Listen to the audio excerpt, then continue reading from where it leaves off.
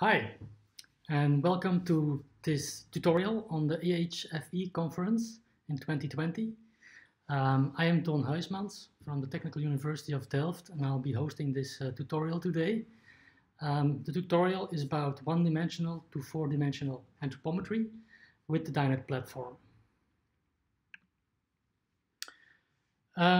So the tutorial is divided in a number of parts, and it will roughly take about 2 hours in total.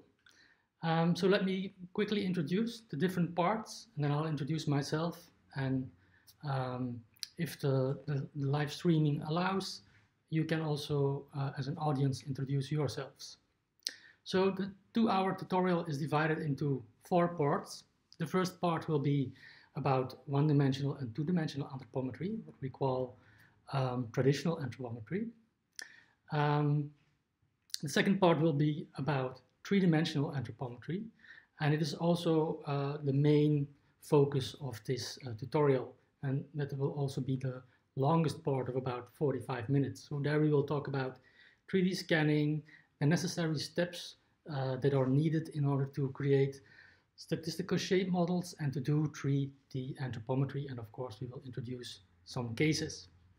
And after giving, let's say, the theory of 3D anthropometry, we move on and have a hands-on lecture with 3D anthropometry. So I will introduce some tools and techniques so that you, for your own project, can do 3D anthropometry without hiring an engineer or without having to buy expensive software. And then finally, I will conclude the workshop or the tutorial with a quick view to the future and with some examples of four-dimensional anthropometry. So let me quickly introduce myself. So I'm Ton Huismans. I have a background in computer science from the University of Antwerp in Belgium. I also did my PhD there. It was around 2004 that I started, and I did research on shape correspondence and modeling. So fundamental techniques that enable us to analyze 3D scan databases. And then after that, as a postdoc, I applied the technique that I developed in various fields like orthopedics and product development. And then I became a research leader in Antwerp. I built out a group of about 5 people, and some of them are still there. And we did a lot of projects with industry also around anthropometry and 3D anthropometry. Then in 2018, I moved to Delft. There I am within the Faculty of Industrial Design Engineering, the Department of Human-Centered Design, and within the section of Applied Ergonomics and Design. And there I am an assistant professor in ergonomics and focusing on digital human modeling. So at the bottom you can see my contact details right about here. So feel free to get into contact after the workshop.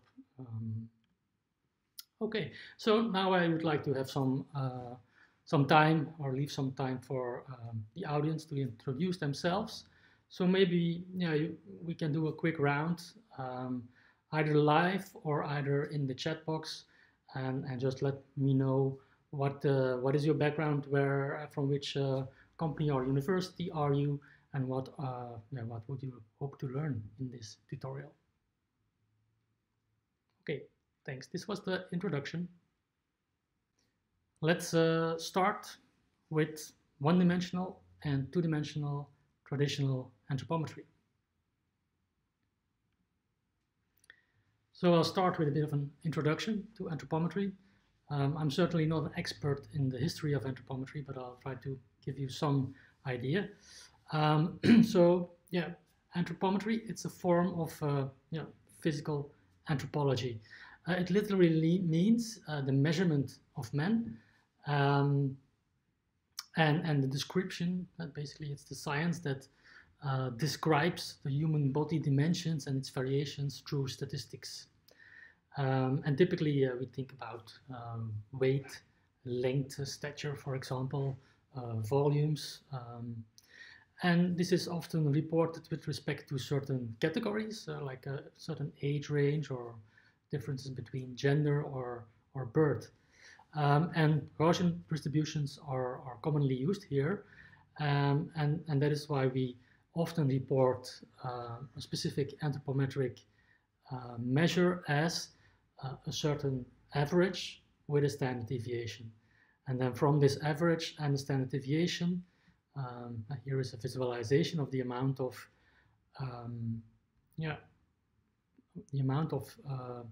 the proportion of the population that is within one standard deviation from the mean. Here it's about 34%. So if you say the mean plus minus one standard deviation is about 70% of people fall within that, and you can add standard deviations to indicate a larger range of subjects.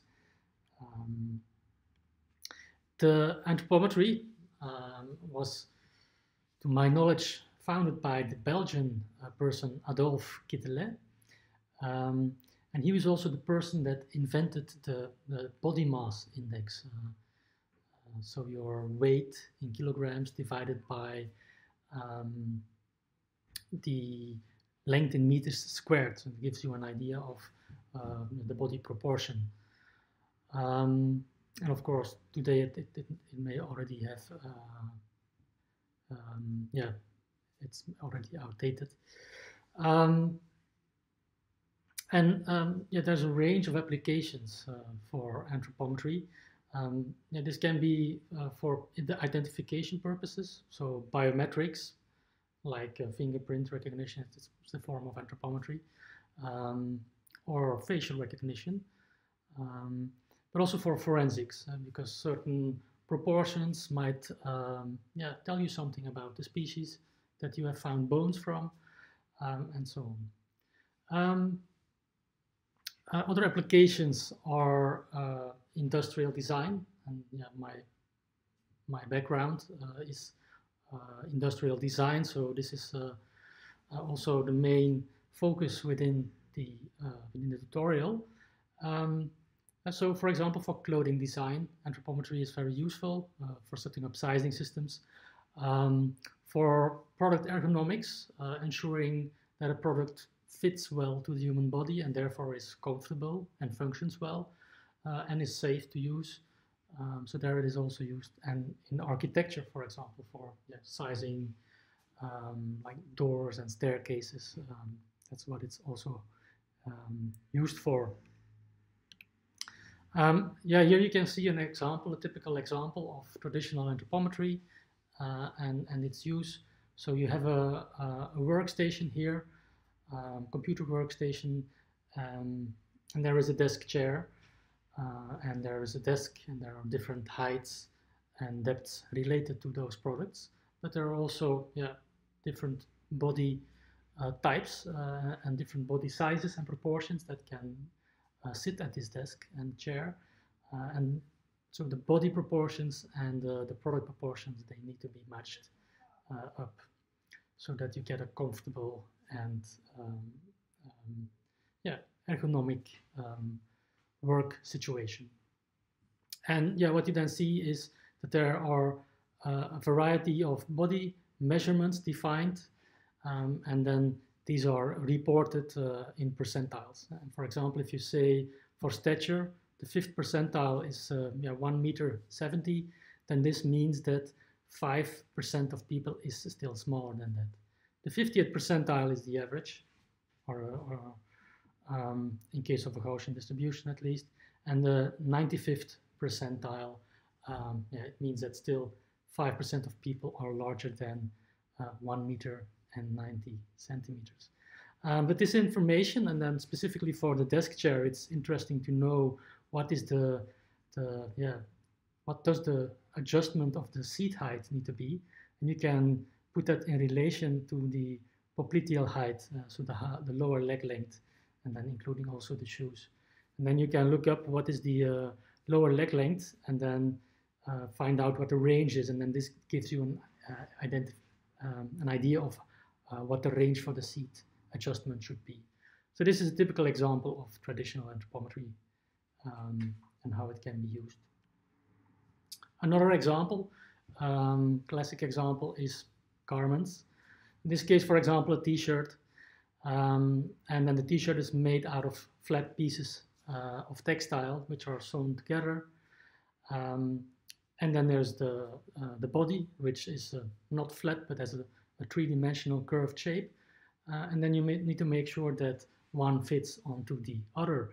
And therefore, yeah, people started measuring circumferences and lengths, like the bust circumference, waist and hip circumference. And this information is then used to size the panels.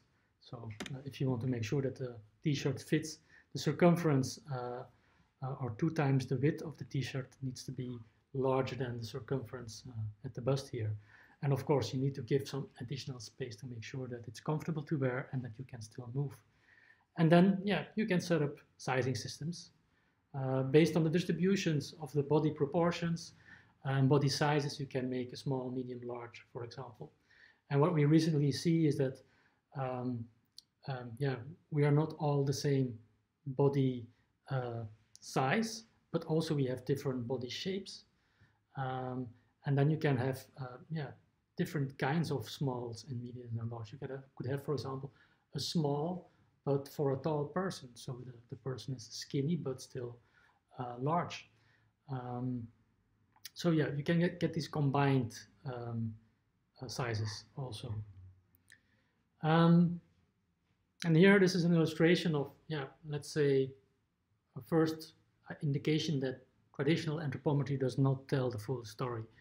So here you have 3 subjects, and I, yeah, calculated the waist circumference, and yeah, it's a 2D section in this case, and I've overlaid them here on the right of the screen, and then you can see that indeed the circumference increases, but also the shape changes, and it changes dramatically.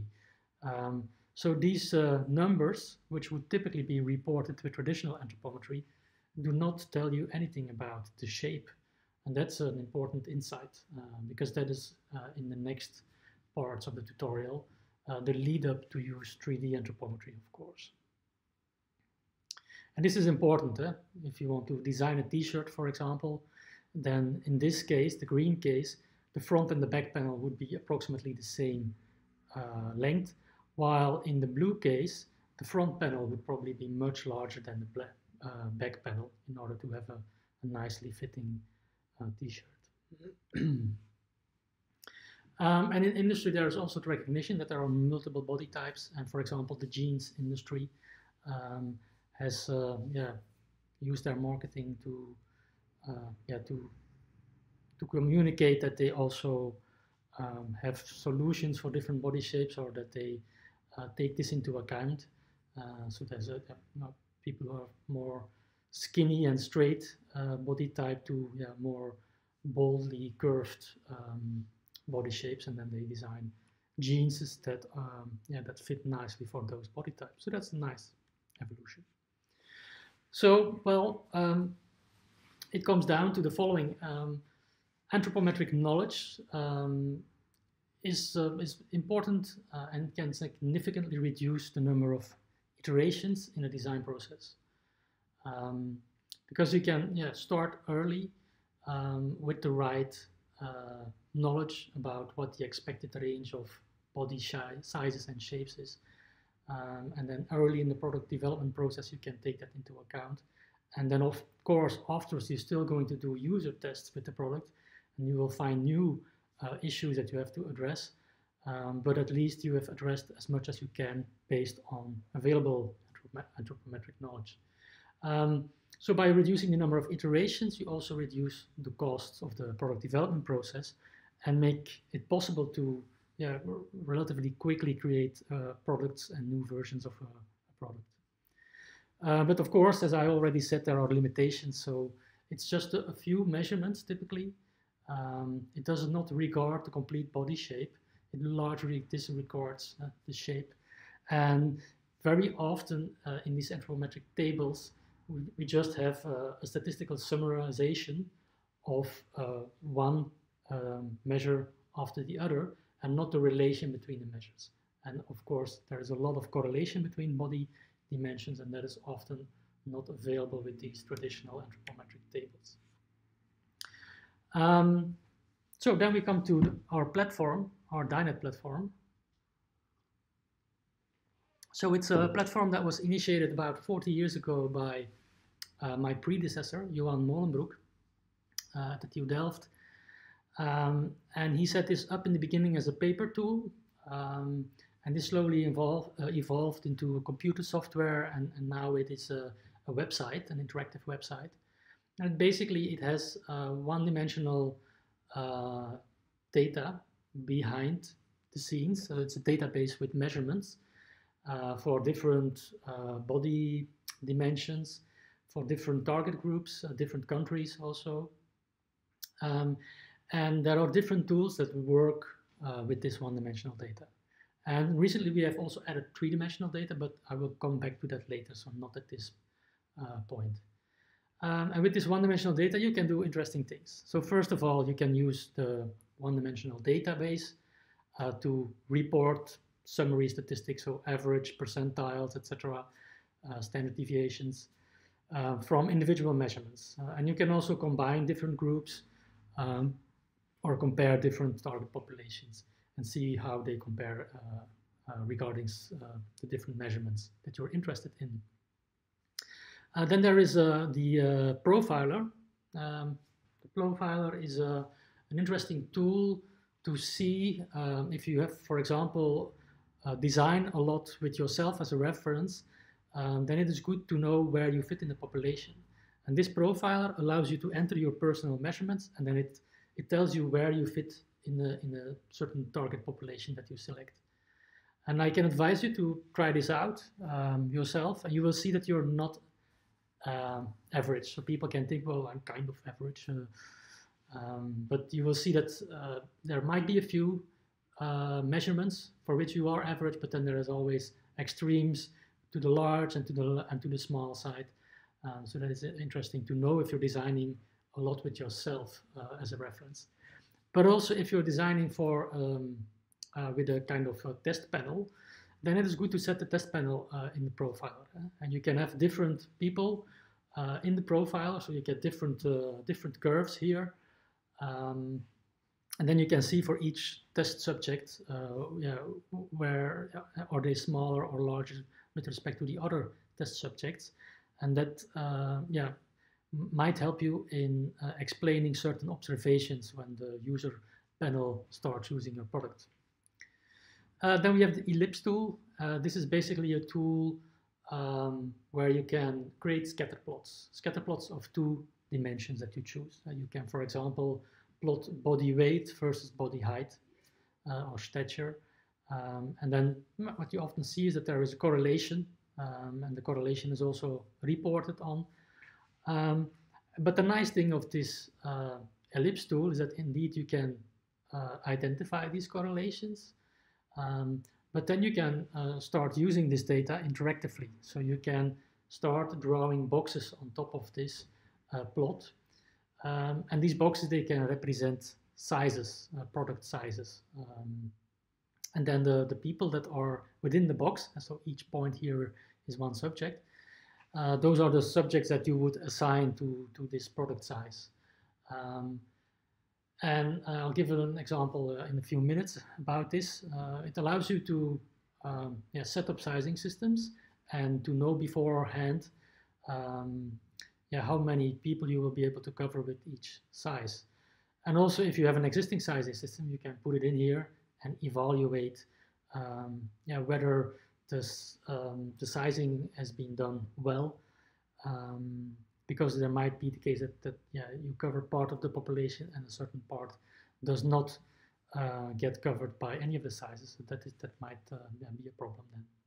And then there is a last part, the reach envelopes. This is basically it was some time ago that experiments were done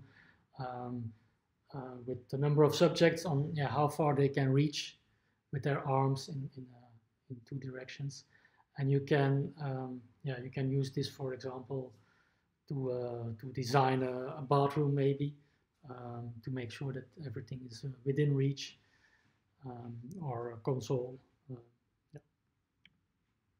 So now I would like to give you a quick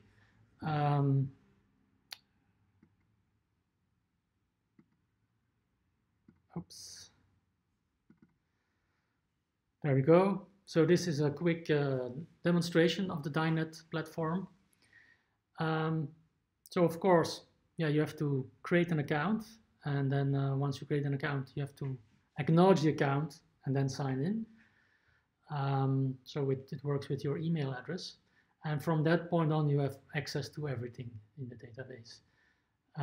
So the DINED platform is open, so it's free for commercial and for research use. And then, let's start with the one-dimensional database.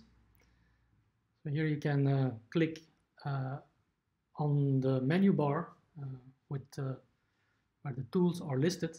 And then you can see that the population is selected, Dutch adults in this case, and then males between 65 and 80. So elderly people are selected. And then the stature is selected. And then you can see here at the bottom the amount of millimeters the stature is for the average and what the standard deviation is. And here you can set percentiles, so 2.5 percentile, for example. Now we're going to 97.5 percentile, and that is, in this case, it's 1854 millimeters. So that's a way to get insight into one-dimensional measurements. The ellipse tool is a tool that allows creating sizing systems and revealing correlations. You start by selecting a population, in this case, Dutch adults, males between 19 and 36. And then we have sitting height and elbow height. These are our two axes. And then we can add boxes, which could be sizes. In this case, it is for a chair, for example. So this could be then the small chair. This is just a quick example. And then the large chair. And you can see that it covers a certain part in popliteal height, but the full range in elbow height. So we have two sizes, small and large. And the nice thing is that it shows also the percentage of the population that is covered by each size. So that's ellipse. This is the profiler. So that's the tool that shows the percentages of an individual within a target population. So either it being yourself or some user panel that you're working with. So here we can take Dutch adults, middle-aged range, and now we're adding a few measurements. So we have stature as a measurement and body mass. And then I'm roughly entering my own values here. So 1 meter 84 and about 60 kilograms. And you can see that I'm not average. Quite long, quite high, but low body mass. And you will see that's for everybody a different situation. And the main message is nobody is average. Don't use averages, use our platform to get more information about the distribution of certain measurements. Okay. So this is an example case, the desk chair. And this is a case that we use in the classroom. So here you have, this is not desk chairs, this is exam chairs. So we have a number of chairs available for different students. They come in different sizes, as do the students. And then the idea is how many desk chairs you have to purchase, or how many sizes do you need to have to cover the whole population of students. So there are two product dimensions in the exam chairs, important dimensions, and that is the seat depth, so that is the distance from the front to the back of the seat, and the seat height, so that is basically the height of the seat pan.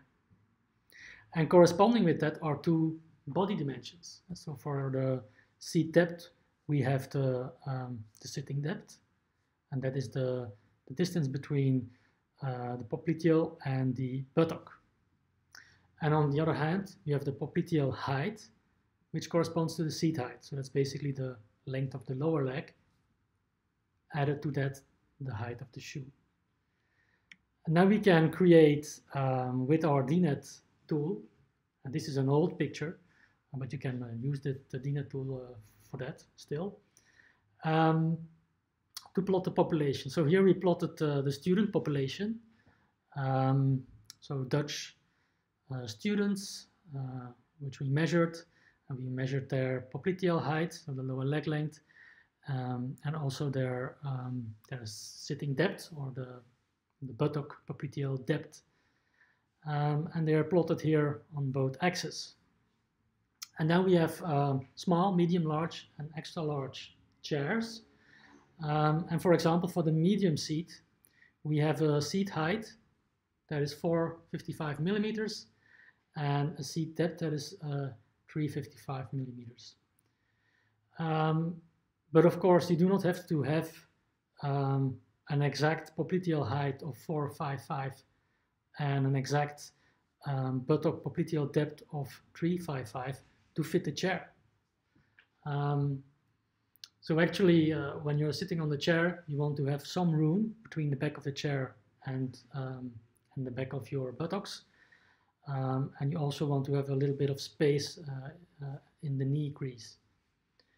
On the other hand, you want, of course, you want to be able to touch your feet on the floor. But if you have some, if you have a chair that is a little bit smaller than your leg length, including then your shoes, then you can still angle your lower legs a bit forward. We took here about 30 degrees as a maximum. And by taking this angling into account, you can create a kind of range of people that fit this seat height. And then, of course, regarding the seat depth, so you need to have some space at the knee crease, and you can have a bit extra space without it being uncomfortable. So that is why these three sizes are, they start from the seat height and seat depth, but then they are increased in range to take into account the fact that you can angle your legs to accommodate the chair, or you can sit a bit forward or backward to accommodate a larger or smaller seat pad. But what you can see here is that, for example, for the small chair and for our Dutch population, practically nobody is fitting that chair. The large, extra large, and medium, they do have coverage, and they have a little bit of overlap, which is not a problem. But as you can see here, there is about 13% of the population, people with relatively long legs, but long lower legs, but shorter upper legs, which are not covered by any of the chairs. So that you could improve this sizing system by taking this distribution of sizes into account before you create the sizing system. And maybe you can create an additional size here to cover that area, or you could lower the extra large and large in size, so you lower them a bit so that it matches better with our population. So that's an example of the ellipse, an example of how you can use our DINED platform for looking at a sizing system, to evaluate the sizing system, and to come up with new sizes. Then, I would like to talk about the future inclusion in DINED regarding traditional anthropometry, and that is the multivariate anthropometry. So the ellipse tool is nice. It allows you to plot one measurement versus another, but often if you're designing a product, then you have to take into account much more measurements. And so usually there's more than 2 measurements available, and you cannot capture with one-dimensional or with correlation analysis. You cannot capture all the correlations easily. And that's where multivariate anthropometry comes in. So it typically captures the tries to capture most of the variation with just a few variables, and these are new variables that are introduced by the technique.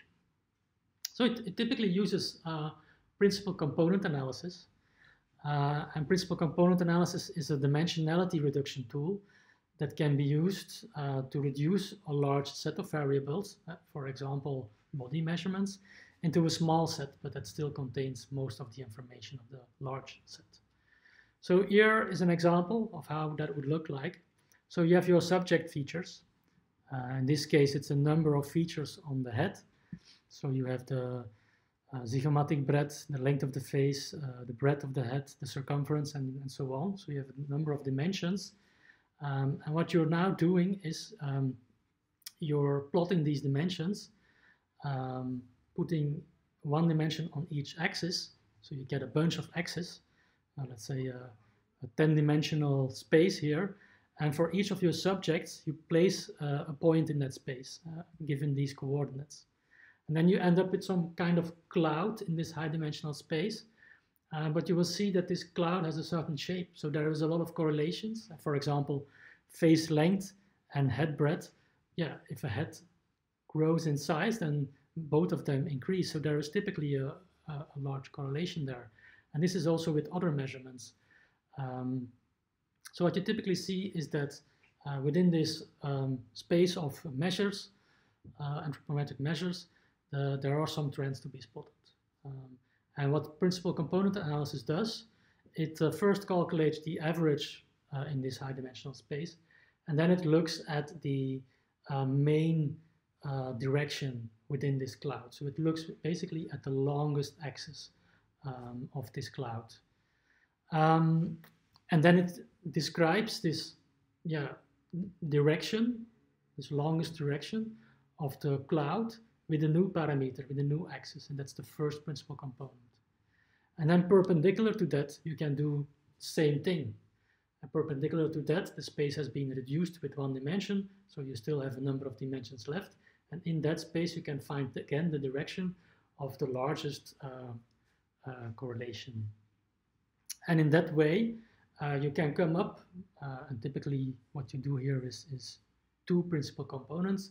So then you describe, transform your data into this new coordinate system with two principal components, and then you plot your points here again. And then you can use this space to create sizes. And the nice thing of this space is that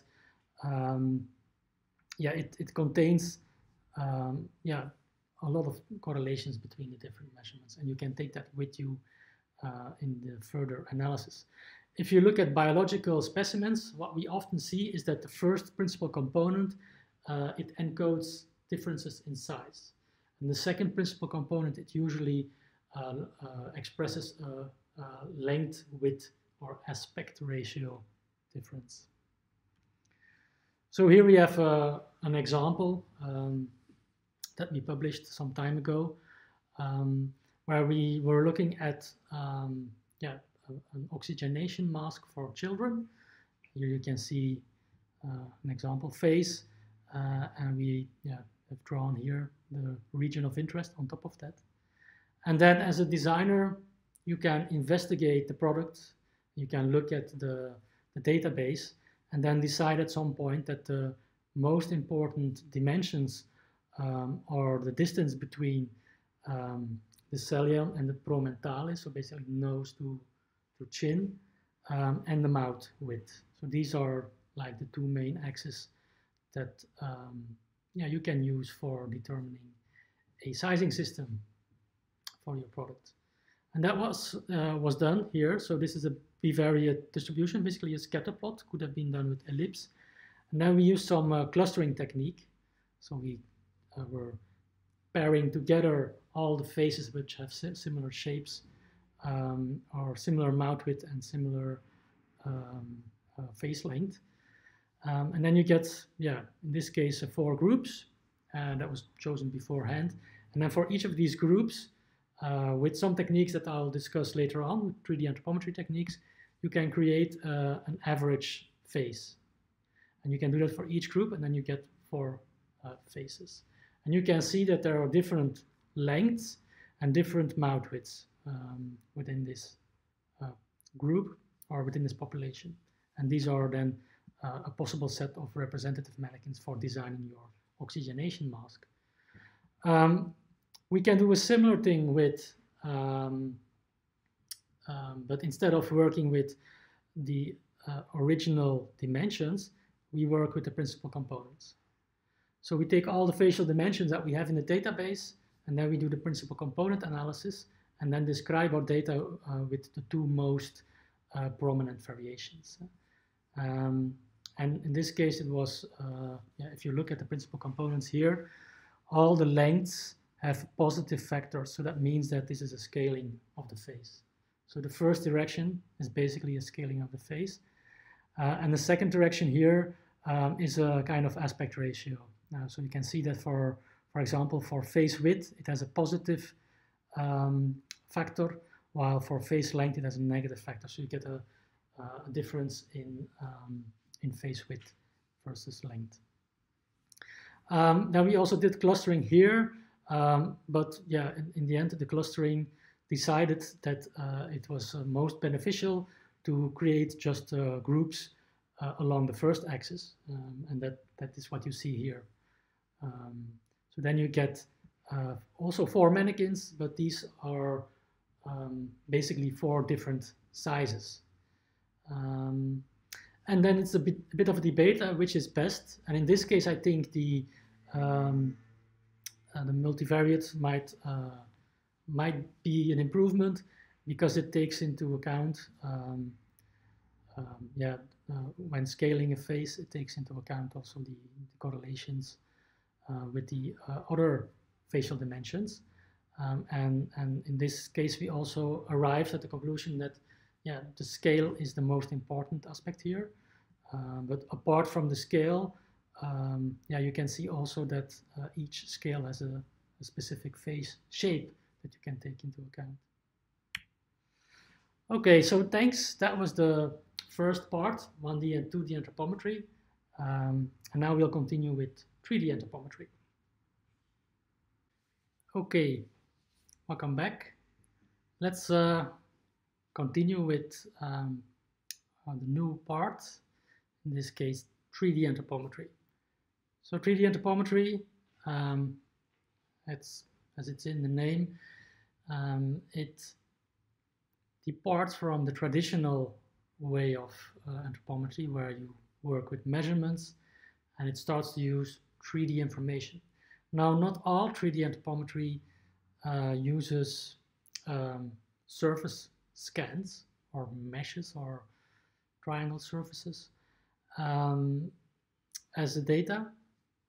Sometimes 3D anthropometry is also referred or also refers to where you're working with 3D point information, like you use a digitizer to collect a number of points on the body, and you work with this 3D data and try to summarize variations of these points. That is not the 3D anthropometry that I'm looking at here. So here we're going to look at 3D anthropometry, which starts, basically anthropometry that starts from a database of surface scans. So this session will take about 45 minutes, and we will talk about 3D scanning. So yeah, how can you collect scans? How can you collect data from your target population? And then an important step before you can do statistics with 3D scans is correspondence. So because 3D scans, they can have all kinds of artifacts, and they can be messy collections of triangles.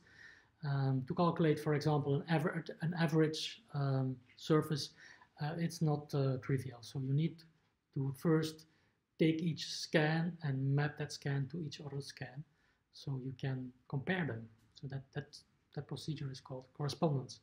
And then we will look into statistical shape modeling. So that's basically the equivalent of the standard deviation and the average in one-dimensional anthropometry. But then for 3D anthropometry, we call it statistical shape modeling. and it consists out of the average body shape and a number of body shape variations. Connected to that also certain standard deviations. And then I will give some example cases. So let's jump into it. So yeah, why 3D anthropometry? You could ask. And here is an example of two mannequins, two design mannequins that are used in various sectors. So here you have the EN960 mannequin. It's used as a test mannequin for helmet, cycling helmets, for example, but it is also used in the design often of these mannequins, of these helmets. And you can see here that yeah, this has been built out of one-dimensional measurements. And you can see that a lot of detail is missing here. This, on the other hand, is a similar mannequin, but it is built out of a database of 3D scans without converting it into one-dimensional measurements first, no, directly working with the 3D scans.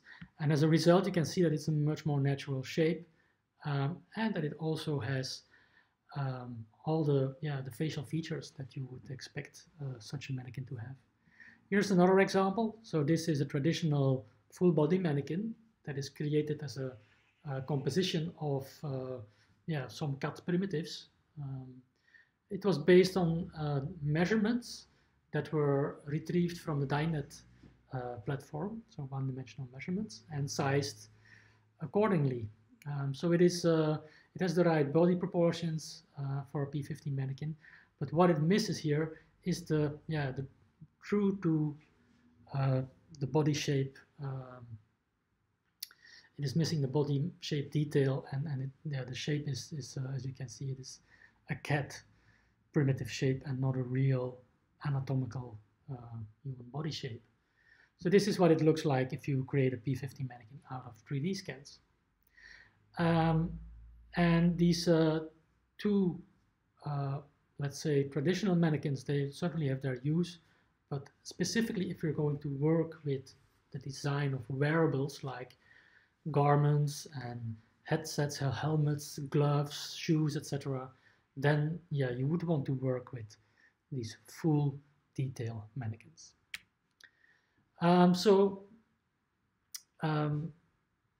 Where you have in one-dimensional anthropometry, you have the average and the standard deviation as a statistical summary.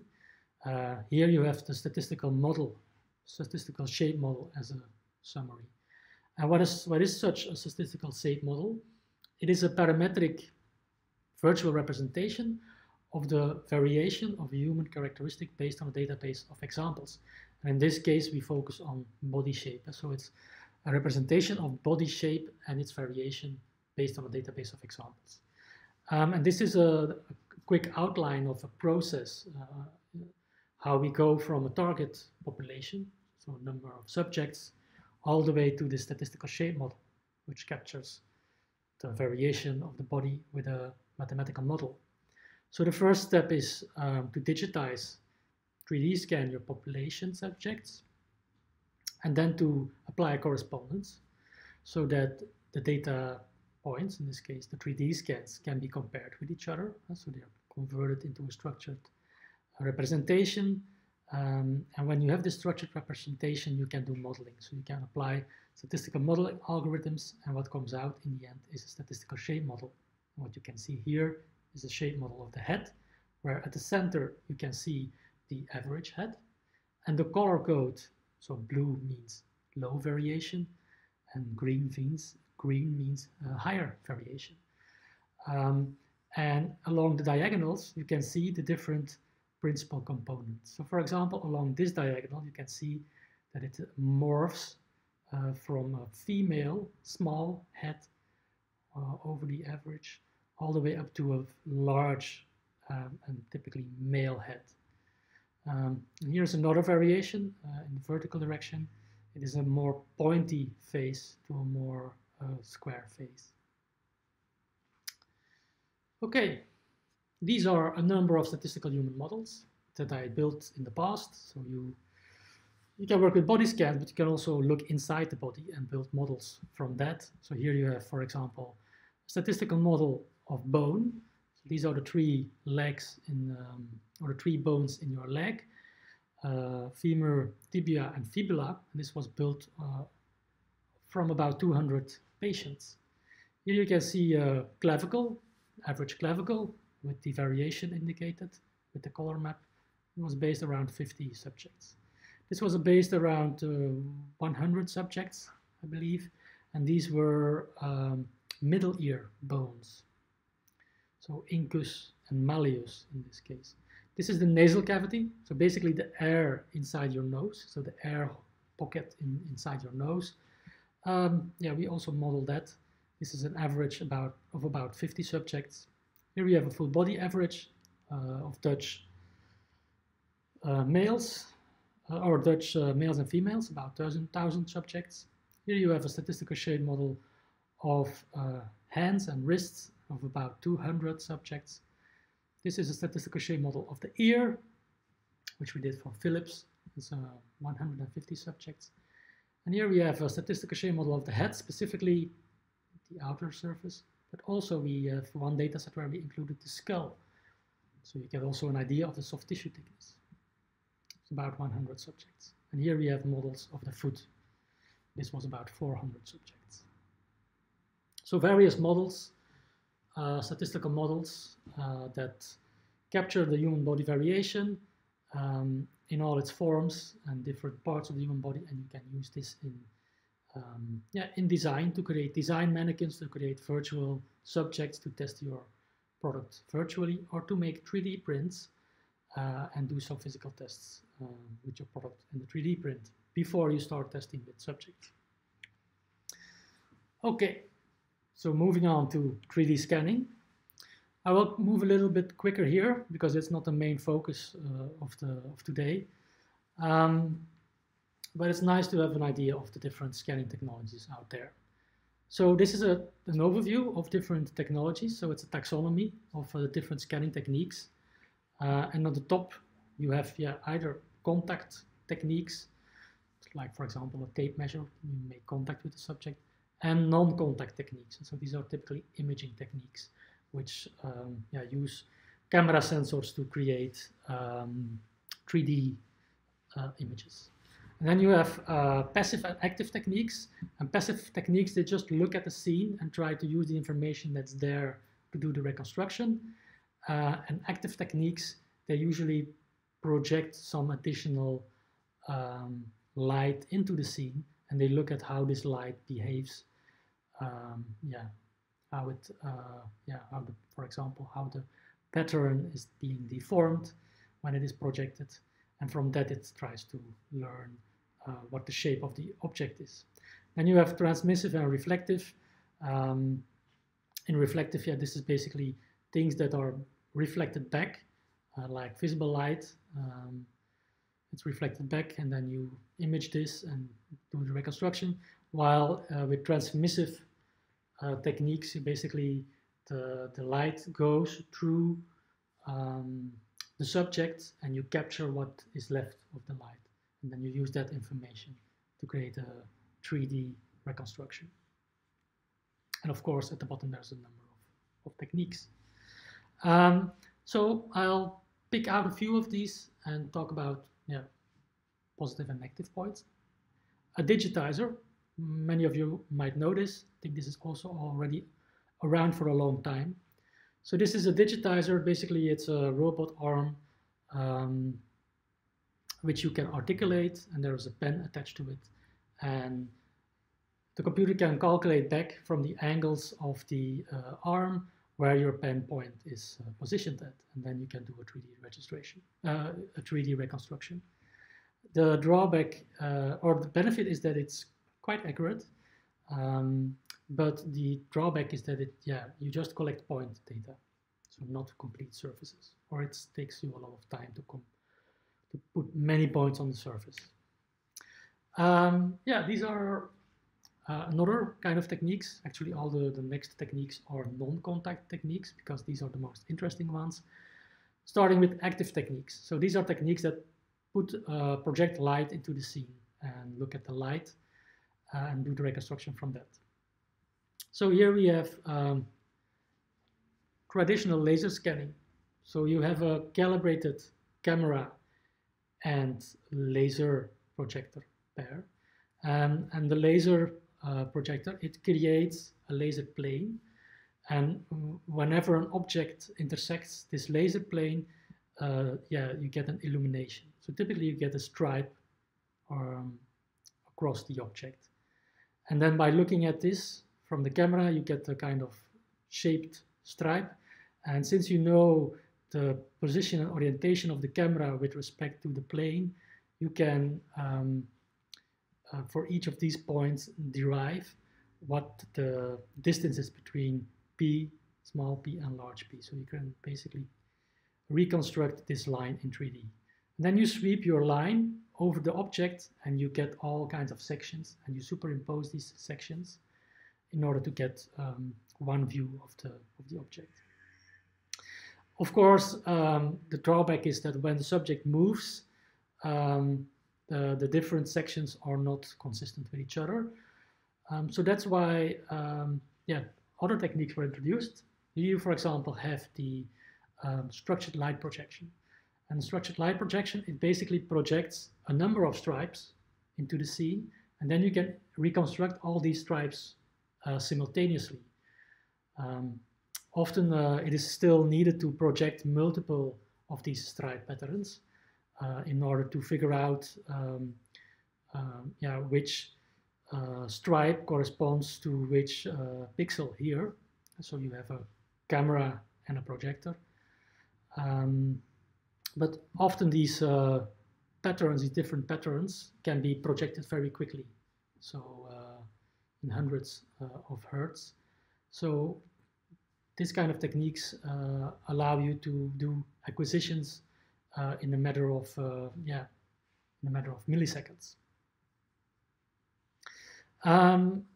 So the benefit here is that it can be quite cheap. So projectors are not that projectors and cameras are not that expensive. It can also be quite accurate, but the drawback is that it's sensitive to lighting conditions. So you need to have a dark environment for this to work well. Another non-contact technique here is the Microsoft Kinect, the first version. And what this basically does, it projects an infrared pattern of dots into the scene. And then the camera looks at the scene, and based on the pattern of the dots, it knows which part of the projector it came from. And because the projector and the camera are also calibrated, it again can calculate the depth map from that. The big advantage here is that it's just a single projection, or you can have a continuous projection and a continuous capture, so you can have dynamic 3D data, so basically 4D data. One of the drawbacks is that it is less accurate. So you do not get very accurate results in the neighborhood of sharp corners, for example. It's also sensitive to light conditions, but the nice thing here is that it works both in normal light as in dark environment. And it is cheap because it was produced in large quantities. Here you can see a number of 3D scanners that use these principles and with various accuracies. So these are the Artex scanners. This is the Go scan. So these are order of 10 to 20,000 euros. And this is the structure sensor. And so the structure sensor, it basically uses the technique of the first Kinect. And it's an extension to an iPad, and you can get fairly good reconstructions. And so I've done some head scans, and you are in the area of 0.5 millimeters on average in accuracy. So that's quite good for certain applications. And it is only a few €100. So these are commercial scanners that use these active techniques. Another non-contact active technique is time of flight, and that is used in the most recent, from the second version of Kinect. And how the principle works there is you have an infrared camera sensor, And then you have a light source that sends out infrared light. It goes into the scene, it reflects off the scene and goes into the camera module. And the timing difference between when the light was sent out and when it comes back at the camera is an indication of how far away the object is. And in that way you can create also a 3D image. But again, here you cannot use it in sunlight because you get overexposure. So it's an accurate, it is not that accurate at this moment, but apparently it is increasing the accuracy with newer versions. And it happens to be that these are very power efficient systems, so that can be interesting to include them in various situations. So those were active techniques. Now let's have a look at passive techniques, so non-contact passive techniques. The first technique is a very famous one, I think. It is stereophotogrammetry. So it basically uses two images, two calibrated cameras from the same scene, looking at the same scene, and then based on how far a certain part of an object jumps in the picture from one to the other image, so how far it moves within the image, is an indication of how far away the object is. So objects that are close to the camera, they tend to jump from one side in the left picture or in the right picture to the other side in the left picture, while objects that are far away, they seem to be stationary between the two pictures. So this principle of disparity can be used to create a depth map, and from that you can do a 3D reconstruction. A commercial application of this is the Canfield system, which is basically a DSLR camera which has a lens set, a specific lens set put on top, which creates a split view. It creates two views of the same region of interest, but with a slightly different angle, and these two images can then be used to create a depth map. It is accurate. It can be used in various lighting conditions, for example, outside. But typically, you have a limited field of view. And also, it uses the texture within the image to infer from one image to another what the corresponding pixels are. And if you have low texture surfaces like skin sometimes, then the algorithm might fail. And then in such situations, you can use active stereo. So you project some light into the scene like a speckle pattern and use that texture information then to do the reconstruction. This is another very popular technique because it can be cheap to set up and create do-it-yourself setups. It is multi-view photogrammetry, so multi-view stereophotogrammetry. You can see a setup of the company 1024.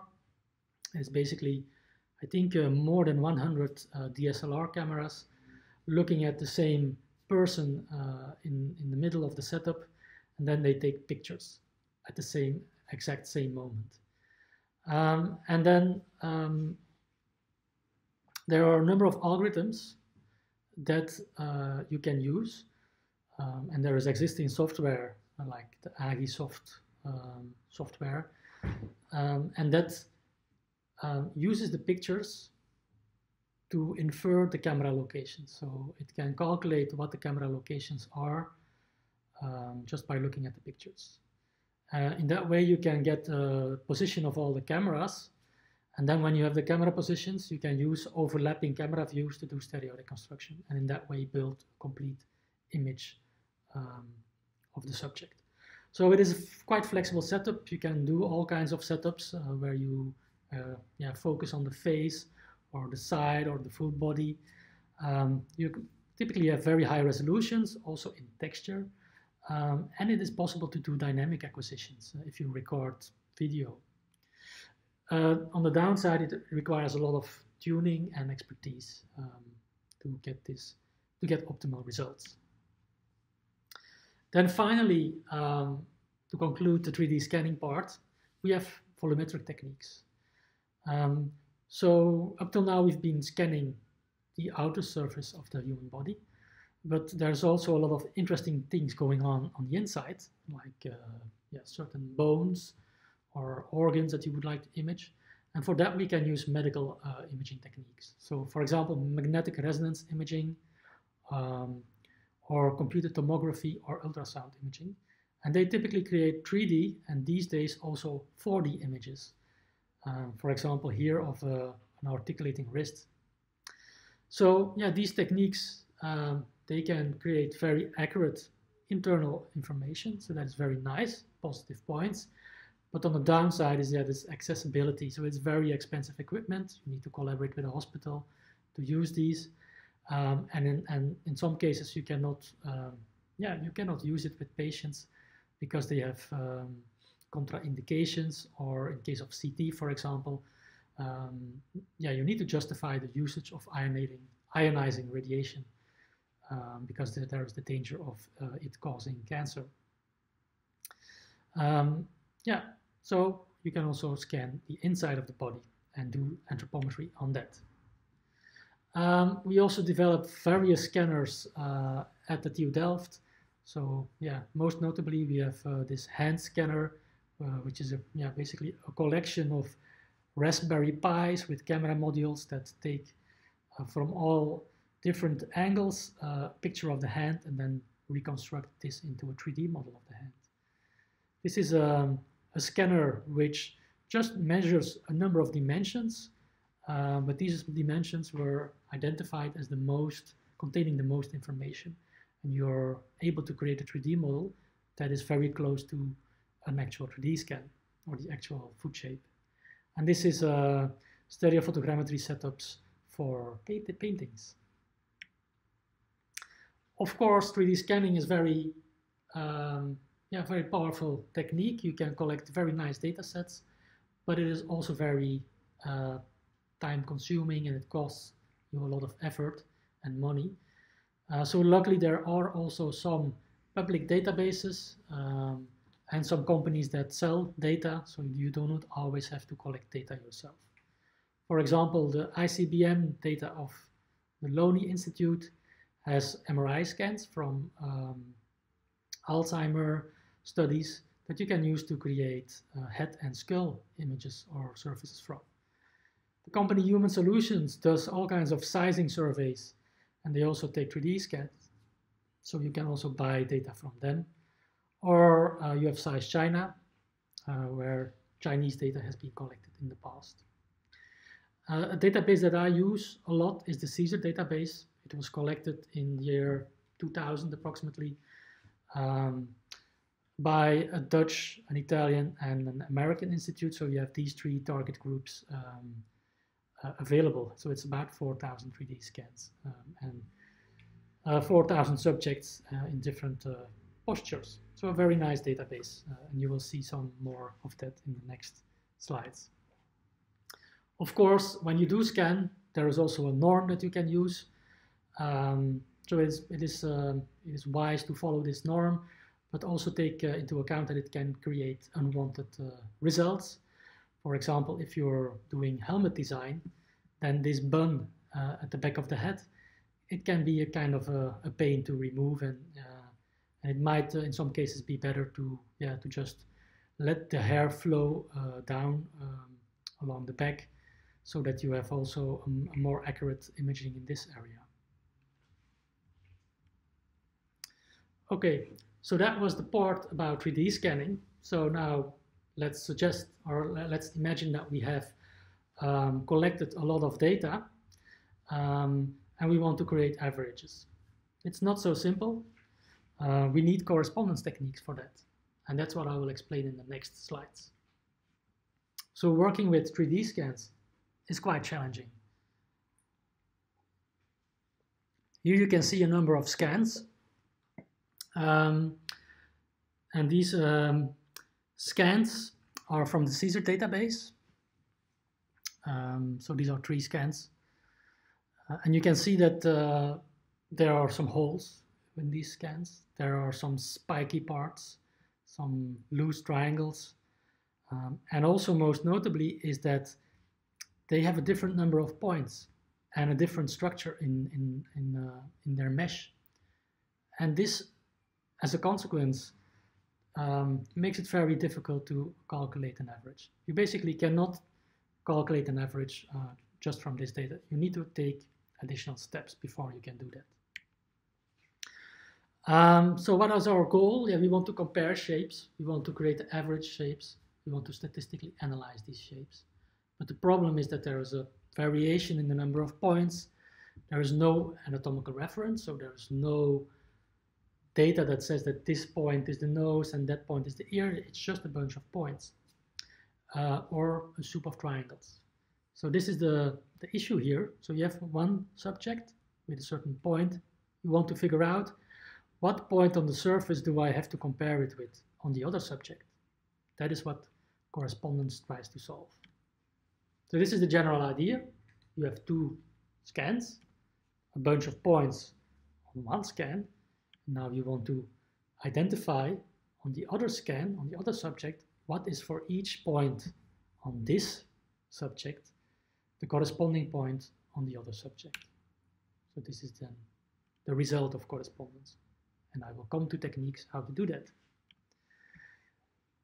And we want to do this correspondence in such a way that it matches the anatomical points. So if we look at, for example, the two pupil centers and the tip of the nose on one subject, and we look at the corresponding points for the other subjects, we also want it to be at the points of at the point of the nose and the pupil center of the eyes. So there's a number of techniques. They're called correspondence techniques. And I will go over a few of them. So the first technique is manual landmarking, just manual pinpointing. The second technique is particle systems. Then we have parameterization-based techniques. And finally, we have surface registration or volume registration techniques. Here you can see an example of manual landmarking. So we have a number of landmarks defined, typical landmarks of the face, and we pinpoint them on one subject and on the other subject. Now for these sparse sets of points, we have a correspondence, an expert-defined correspondence. Of course, you can immediately see this is very time-consuming. It will take you hours and days and weeks to do this for a large database. And also it is error-prone, especially if you do it with multiple people. You can have differences in the interpretation, so you don't want that. But still, when you're implementing a correspondence technique, often this is used as a kind of gold standard to assess how good the automated correspondence technique is. This is an automated technique, particle systems. So what it basically does, it puts a number of particles, a fixed number of particles, say for example 100 particles on top of the first head, and then also on the other heads. So the same number of points, and then the particles are moved about in such a way that they are approximately uniformly distributed across all shapes. And in addition, when you look at a specific landmark and you look at it between the different subjects, you want the variation to be minimized. And so you want the particle to always be at a certain location on the head. So these particle systems, they are interesting because they can work with arbitrary topologies. So they can work with donut-shaped or like if you look at the pelvic bone, there are a number of donut shapes there. So yeah, for these kinds of shapes, it is easy to use these techniques because you can just apply them for different topologies. But that is also the drawback. So it does not enforce the topology between the different scans. This is because the fact that the result is a point cloud. It is not a surface. Here, University of Utah, I believe. They have developed a software system for this. You could check this out. I think it's mainly used in the medical domain. This is another technique which I'm very familiar with, parameterization-based correspondence. And here on the left, I explain what parameterization is. So parameterization is a technique that is basically used to add a texture to a surface. So here you have a surface, and if you want to add a texture on this, typically you want to have some color values. Here it could be, for example, the hair and the eye and the skin color. Then you need to store this information somewhere. And this is typically stored in a simple image. But if you store it in an image, you need to correspond the image with the 3D shape. Because when you load the 3D shape from disk and you load the image, then you have to transport the color values from the image onto the surface. And a technique that is used to create this correspondence between the 3D shape and this flat rectangular image or 2D space is to flatten it. So it is basically comparable to cartography, where you take the sphere of the globe of our Earth and you try to unfold it into a flat plane so you can more easily observe it. So we do it similar thing, but we do not try to rip it when unfolding it, and we also try to minimize the amount of distortion. So imagine that it is a rubber sheet, and you start pulling this rubber sheet and pushing on the sheet until it becomes a flat square. And you do it in such a way that the total deformation is minimal. That that is called a parameterization technique, a planar parameterization technique. And you can see here, here is the mouth, here are the eyes, the nose, and the ears. So you can see that it flattens in this way. And then the nice thing is, if you take other subjects, so here we have 3 subjects, and you also flatten them, and you also try to minimize distortion, then they end up, so the different parts of the head end up in the same regions of the image plane. And that is interesting, because then you can go from one head to the image plane, and then from this image plane to another head. And because you did the parameterization or the flattening in a consistent way and in a distortion minimizing way, going from one to another head through the parameterization domain gives you a correspondence with anatomical, with an anatomical correspondence. So this is a very powerful technique. The nice thing is that you get a guaranteed one-to-one correspondence between points of one subject and points of the other subject. The drawback is that you need to supply these input surfaces with very strict topology. So it needs to be topologically a disk. There cannot be holes, there cannot be handles, because then the algorithm fails. So that is a drawback of these correspondence-based techniques. Then you have techniques that are for volumetric data. Here it is explained in 2D. So you have a cat and a goat, I believe, and you're now deforming the blue one, the goat, so that it matches up with the cat. And then this deformation determines the correspondence. And so this blue point of the goat, it went all the way up to the ear here, or to the head here of the cat. So then you have this blue point corresponding to that red point. This is often used in medical imaging, where they want to look at, for example, pre and post surgery of a single subject, or they want to compare different subjects. And then they use volumetric registration techniques. That is kind of explained here. So you have some subject that you choose, and you register to each of the other individuals. And once you have done the registration, you can create an average. It's shown here. And then that average is in correspondence with all of the subjects. And each subject can be corresponded to the other subject via this average. Yeah, so that's volumetric registration. The benefit here is that you have volume correspondences.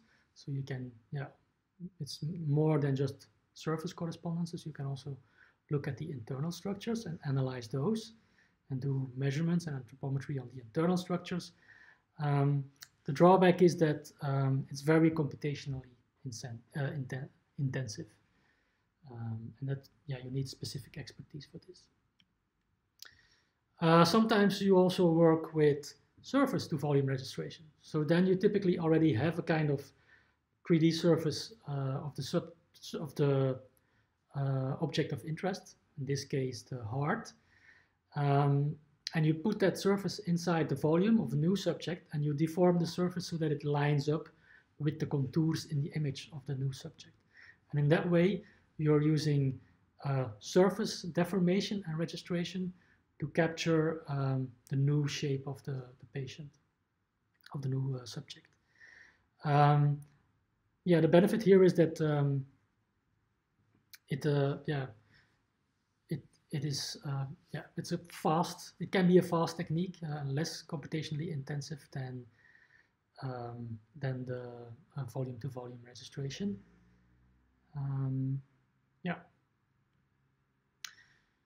And then we have surface-to-surface registration. So this is, I think, a very important technique because it is used a lot when you're talking about 3D anthropometry. So the technique to take some reference surface and deform that reference surface into your subject, here in orange, is called surface registration. And it is there's many algorithms for this, and therefore it is also, yeah, it's a popular technique. And there is also commercial software available to do this. That will help us to do the correspondence and statistical shape modeling in a later part in this tutorial. So what happens here is we take a reference and we have our target subject. It's our orange person here. And the orange person has all kinds of holes, etc. But the reference is a perfect surface with a perfect geometry and triangles and points. And we want to take this perfect geometry and use it to describe the shape of the subject. And how we do that is through surface registration. So we take this surface and we make it elastic. And we put it on top of the target, and then we push or we pull it towards the orange surface. And in the beginning, the reference, so the gray one, is still very stiff, so it basically roughly aligns.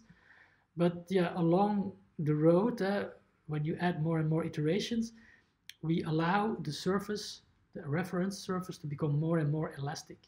And then you will see that the smaller features of the reference are lining up to the target. And what you have here in the end is a deformed reference. So this is an elastic deformation technique with gradually increasing elasticity. The drawback is here that the surface can fold onto itself, but there are all kinds of techniques to avoid that.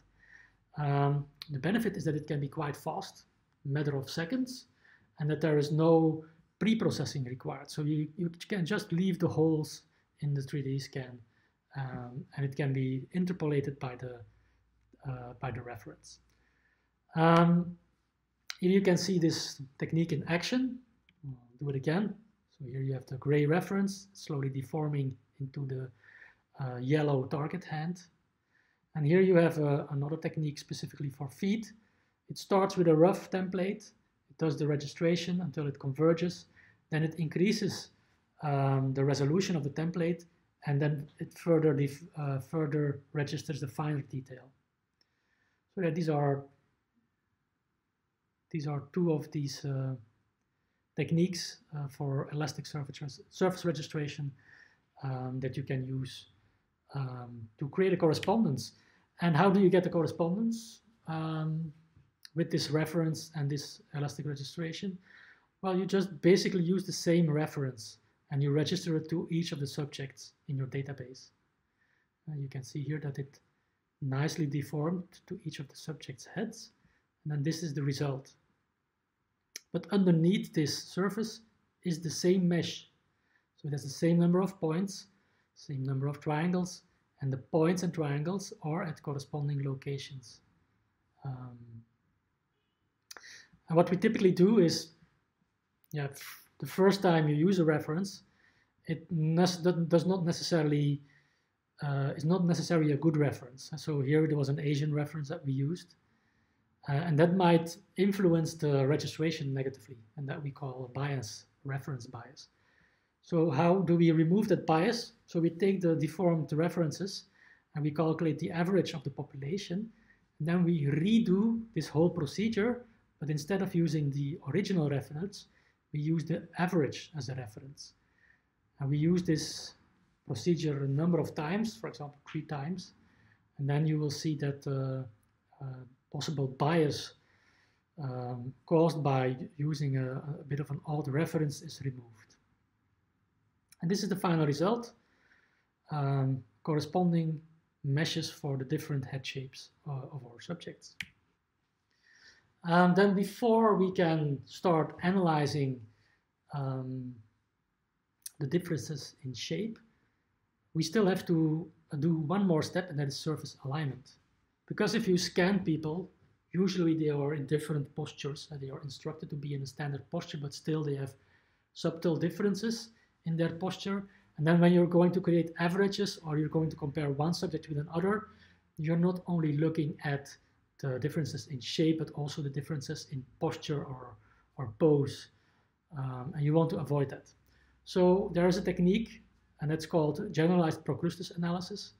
And it basically takes all the scans, all the registered scans, which now have the same number of points, and it creates an average. And then it takes each subject and it aligns that subject least squares to the average using the corresponding points.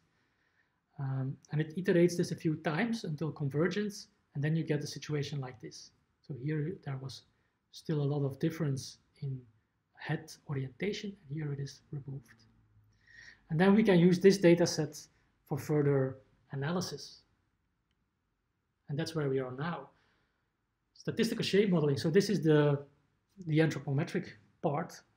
All the rest was pre-processing, 3D scanning, processing of the scans so that you can do statistical analysis and creating a correspondence, aligning them properly. But now we have the statistical shape modeling, which is basically creating average shape and mapping out the shape variations in the database. Let's have a look how it's done. So yeah, this is a familiar figure, I think. It also uses principal component analysis, as we looked at in the multivariate anthropometry. There we also use principal component analysis. So here we have our database of head scans, and they were already registered with a common template. So they have a nice distribution of points, and all the points are corresponding between the subjects using these correspondence techniques. And then what we do is we do principal component analysis. When we were doing multivariate anthropometry, we did principal component analysis on the measurements. Now we are doing principal component analysis on the point coordinates. Typically, such a surface has 10,000, 20,000 points, and each point has 3 coordinates, x, y, and z. So you get tens of thousands of variables that you set out at tens of thousands different x's. So you have here the first axis is the coordinate of the first marker. This is then the second axis is the coordinate of the second marker. Markers are these different points, and so on. So you have a lot of axes, high dimensional space, and each subject is one point within this space. And then again, you calculate the average of these points, and then you get an average shape. And that's what is shown here in the middle. This is the average head shape based on these on this database. Then you still, on top of this average, you want to know what are the variations in shape. And for that, you look at this point of clouds and you identify the major axes of the point cloud. And the first and largest axis is what we call the principal component 1. And then perpendicular to that, we have a space which is 1 dimension smaller. And we can again look there for our second most large direction and define our second principal component axis there. And then what this looks like is the following. So here we have PC1. So this is this diagonal going from the right bottom through the mean all the way to the top left. And going from this female looking small face all the way to this large looking or this male looking large face, it corresponds to going in this direction. So going from one side of the first principal component to the other side. Principal component 2 here has to do with the chin. So it's a long versus short chin. That's basically this direction in the data. And so on. The color map here on the average surface is color, so it's a color code. And it basically, what it does here, it takes all the points. So if you, for example, take the tip of the nose, and you take all the nose tips, then they form like a group of points. And the size of this group basically determines, so how far they are apart, determines how variable the nose is. And if there's a lot of variability, then we color code it with reddish. If there is a little variability, we color code it with bluish. So in this way, you can see which part of the face are more variable than others. And this is what we call a statistical shape model. And here we have another statistical shape model. So this was a statistical shape model from Dutch subjects, 1,000 subjects. It was mixed males and females. And you can see here the first principal components. So principal component 1, as we typically have with biological shapes, is size differences. And correlated with the size difference is gender difference. So going from male body type to female body type. Second principal component in this case is aspect ratio. In this case it goes from, so the height is approximately the same, but the subjects become much wider so their body mass basically increases. Then you can see the third and the fourth component, they show differences in posture. So these are partly differences of natural posture, but also unnatural differences because they had to stand in a specific posture.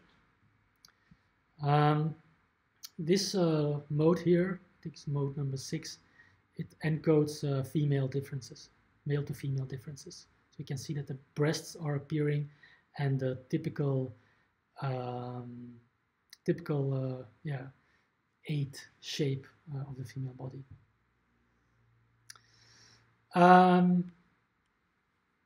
Okay, so that's a statistical shape model, and there are interesting things that you can do with this shape model. So you can look at a statistical shape model like this. It is an average surface, the population average, and this average can be varied, so it can be, its shape can be changed by the principal components. For example, the first principal component here, you can see all the arrows going up and down, it makes the subject smaller and larger. That's what the first principal component encodes. The second principal component makes the subject heavier or lighter. And actually, you can add these shape differences, or these shape modes, as we call them. You can add them onto the mean by turning these knobs. So you can turn the knobs, and then the subject becomes longer or smaller, or heavier or lighter. And in that way, you can use the statistical model to create body shapes. So you can approximate the body shapes within the database, but you can also create new body shapes, generating virtual populations, for example.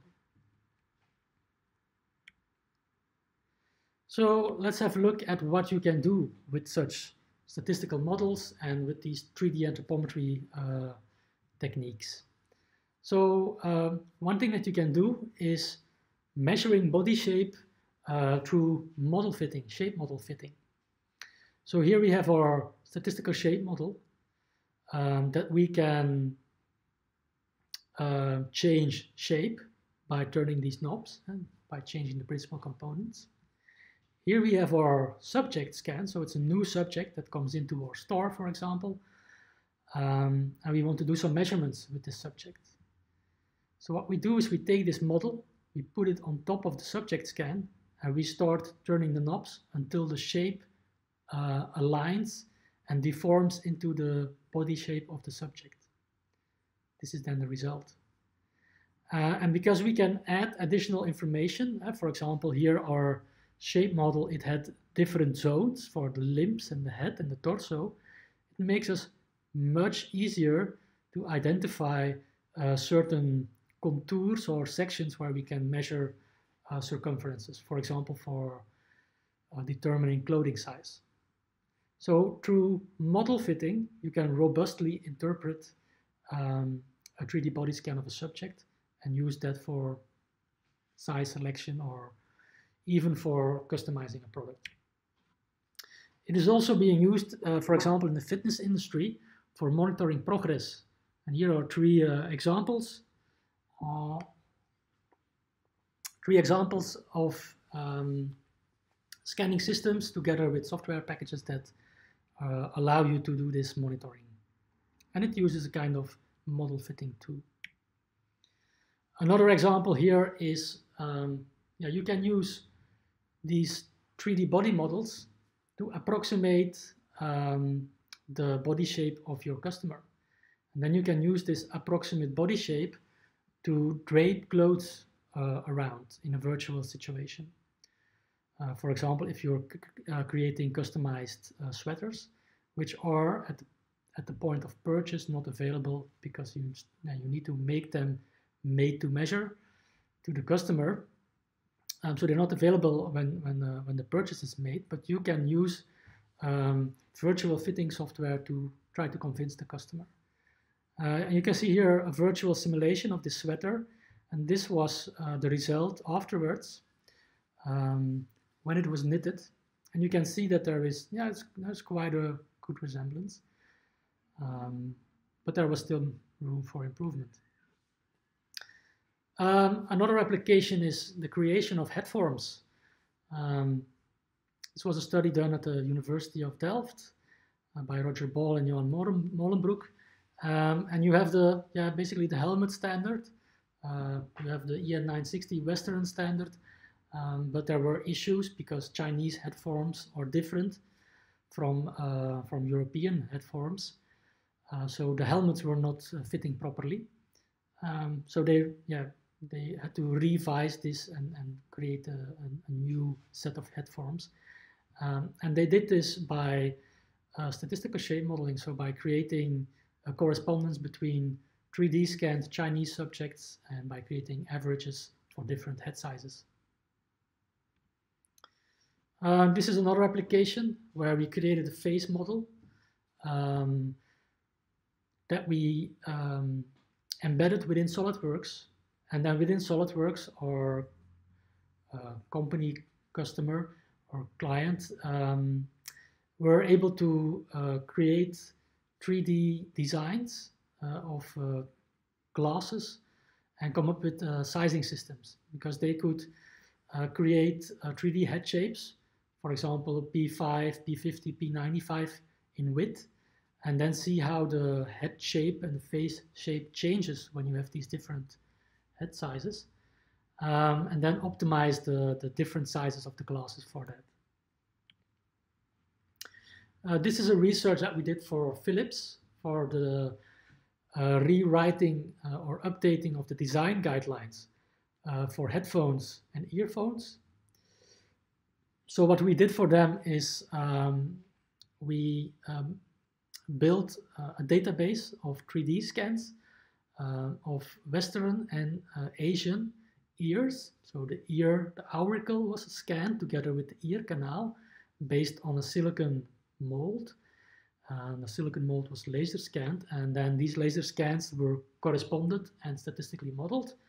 And then you have this average ear shape, and you can also see different ear shape modes. For example, you have differences in size of the earlobe or the auricle, but you also have differences in the angle of the head or the ear canal versus the auricle. Then Philips used this to identify different clusters within the population, and they came up with specifically Western groups and specifically Asian groups, but also some mixed groups. And then they used this information to create design guidelines, but also different tips to put on your in-ear headphone. So this is going from a target population through statistical modeling to population analysis, and finally new design guidelines, which they are currently using. Yeah, we've built various models from the head, amongst others for headset design or optimization and for helmet optimization. We used MRI scans for this at some point because it had the interesting property that there is no hair. This was interesting for us when we were working on brain-computer interfaces where the electrodes need to make contact with the skin surface. So you want to exclude the hair. And we also built a model including the skull. And this was interesting because then you get an idea of the soft tissue region or soft tissue thickness. And this soft tissue thickness might give you some information of where you could apply pressure and where not. Well, it was hypothesized that regions where there was lower thickness, that you may be better not put too much pressure there, but it's still to be proven. This is also a head model, but it was from the CSER database derived. So we had more subjects there, 1,400 subjects. The drawback there is that you have the hair is tucked underneath the head cap, and there is this bun made for people with long hair. So the drawback is that, especially if you have a lot of females in the population, that you have this bump in the final average model. That is basically a leftover of averaging all the ponytails. Interesting things that you can do with this: you can create a statistical model of symmetric face shapes, but also create a model of face asymmetries. And you can use this to take into account during product design. This is currently ongoing work where we also try to create physical models using 3D printing and silicon casting. And the nice thing that we want to achieve here is that we want to have a mannequin that is mimicking the soft tissue layer, but still has also the bony parts inside, so that the softness or the compressibility of the head varies depending on the location on the head. That's ongoing research. And you could use this to do physical tests with oxygenation masks or helmets or anything, and taking in this process the soft tissue aspects into account. instead of just using a rigid mannequin. Yeah, we also use this data for helmet optimizations. And as I said, yeah, we used MRI data, and there is brain process or brain image processing software that allows you to extract the scalp surface and the skull surface. And this helped us a lot to create these statistical shape models. We also used this P50 mannequin that we derived from the Caesar data, from the MRI database, to create a finite element model for thermal comfort testing, and also to create a thermal testing mannequin that was used in the wind tunnel.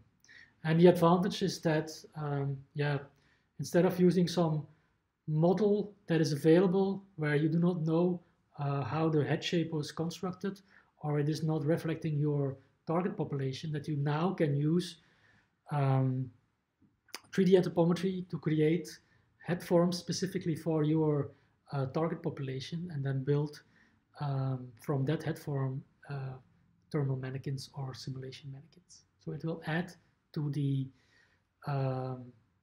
consistency of your testing results and your user evaluation results. This was a model built for wrist splint design. So we have, I think we had about 200 hand and arm scans where we created a statistical shape model.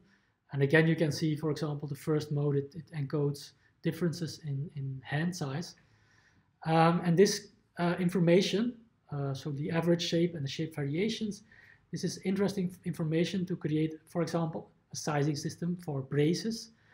Or you can use this model and 3D scanning and model fitting of the yeah, you can take this statistical shape model, and you can fit the model onto a new 3D scan of a subject, and then identify in that way where the fingers are, where the wrist is, and use this information for design automation. So automating the design of a wrist splint, 3D printed wrist splint, based on a 3D scan and a shape model. Yeah, what we also did is we did research in footwear personalization, and then we were specifically focusing on identifying whether a scan, a 3D scan of a subject, has a normal shape, or whether there are some abnormalities with this person's foot. And how we did that, so we created a database of healthy individuals, and we scanned their feet, and then we could create a model of the average healthy foot and the average and the healthy foot variations. And then we have a subject coming into the store, and we take a 3D scan of the subject, and we compare it with the healthy model. And where it deviates a lot from the healthy model, we have reason to believe that there is an abnormality. And for example, here, that is the case, for example, for this person, it has a hallux valgus foot. So the big toe has a bit of an angle, and the metatarsal head here is sticking out a bit. And that was detected by comparing it with a healthy population. We also did similar things for the pressure underneath the foot, and combined with the shape information, you can derive parameters for the design of your orthotic, for example, an insole, or for a shoe to correct and support these abnormalities. This is another application of 3D anthropometry in the medical field. Here we have fracture fixation plates. So the green colored plate here, it's a titanium plate from Acumed in this case, Acumed company. And when a subject fractures his clavicle, sometimes it is fixated with such a plate. And what you want to avoid is that you need to do a lot of deformation of the plate during surgery, because that takes a lot of time It may also have an impact on the mechanical properties of the plate. So you want to avoid that. So what the companies typically do, they create a kind of sizing system for these plates. And it's fairly complicated because you can have a whole range of clavicles, a whole range of clavicle shapes. And what we did here is we created a model of the clavicle based on a database of clavicles. And we simulated fractures. And then we tried to simulate positioning a fracture fixation plate on top of the fractured bone, making sure that it has enough screws to fixate the two parts. And then we look at how well does the plate fit without deforming it. And then we do that for a whole number of subjects, and we can then average this deviation between the plate and the bone for these different subjects and for the different plates. And that's what we did here. So the red zones are basically the parts of the plate where the distance between the plate and the bone was large after putting it on the bone. So it gives you an indication that probably, yeah, you need to adapt this plate a little bit so that it better fits to the variability of clavicle shapes. What we also did is compare different companies. So we compared AFHE2020 with the plates of Synthes, and we also compared it with straight plates. And you could see that, yeah, this AFHE2020 plate set was the best. It has on average, the lowest distance between plate and bone, and the straight set has, of course, the largest errors. I think this is the final application or case I wanted to discuss with you. So we also used CT imaging, basically CB, so cone beam CT from the head, to look at the nasal cavity. So we wanted to study nasal obstruction and yeah, whether there is a relation between obstruction and the shape of the nasal cavity. And for that, we are building a statistical model. So we are gathering data. I think we have 50 to 100 subjects now. And we also, yeah, we extract this air pocket in the nose and throat. And then we build a correspondence between the different subjects and create a statistical shape model. And here you can see this statistical shape model with the different principal components. So you can see that there are differences in length, for example, and other differences. And such a model can be very interesting to just analyze the anatomy, but also to use as a model in finite element simulations to study airflow. And for example, to optimize nasal applicators to deliver certain medicine particles to the right places into the nasal cavity. So yeah, that's also an application of 3D anthropometry for medical device design. So thanks. That was the part about 3D anthropometry. The next part will be also about 3D anthropometry, but then very applied. Basically a kind of tutorial on how you can do it yourself. See you in a few minutes. Hi. So in about the first hour and a half, we talked about one-dimensional, two-dimensional, and 3D anthropometry. And I also demonstrated that you can do 1D and 2D anthropometry with the DINED platform. But now 3D anthropometry is a bit more complicated. And in the following two presentations, I will first give you a method to do 3D anthropometry with desktop software, which is a low-cost software.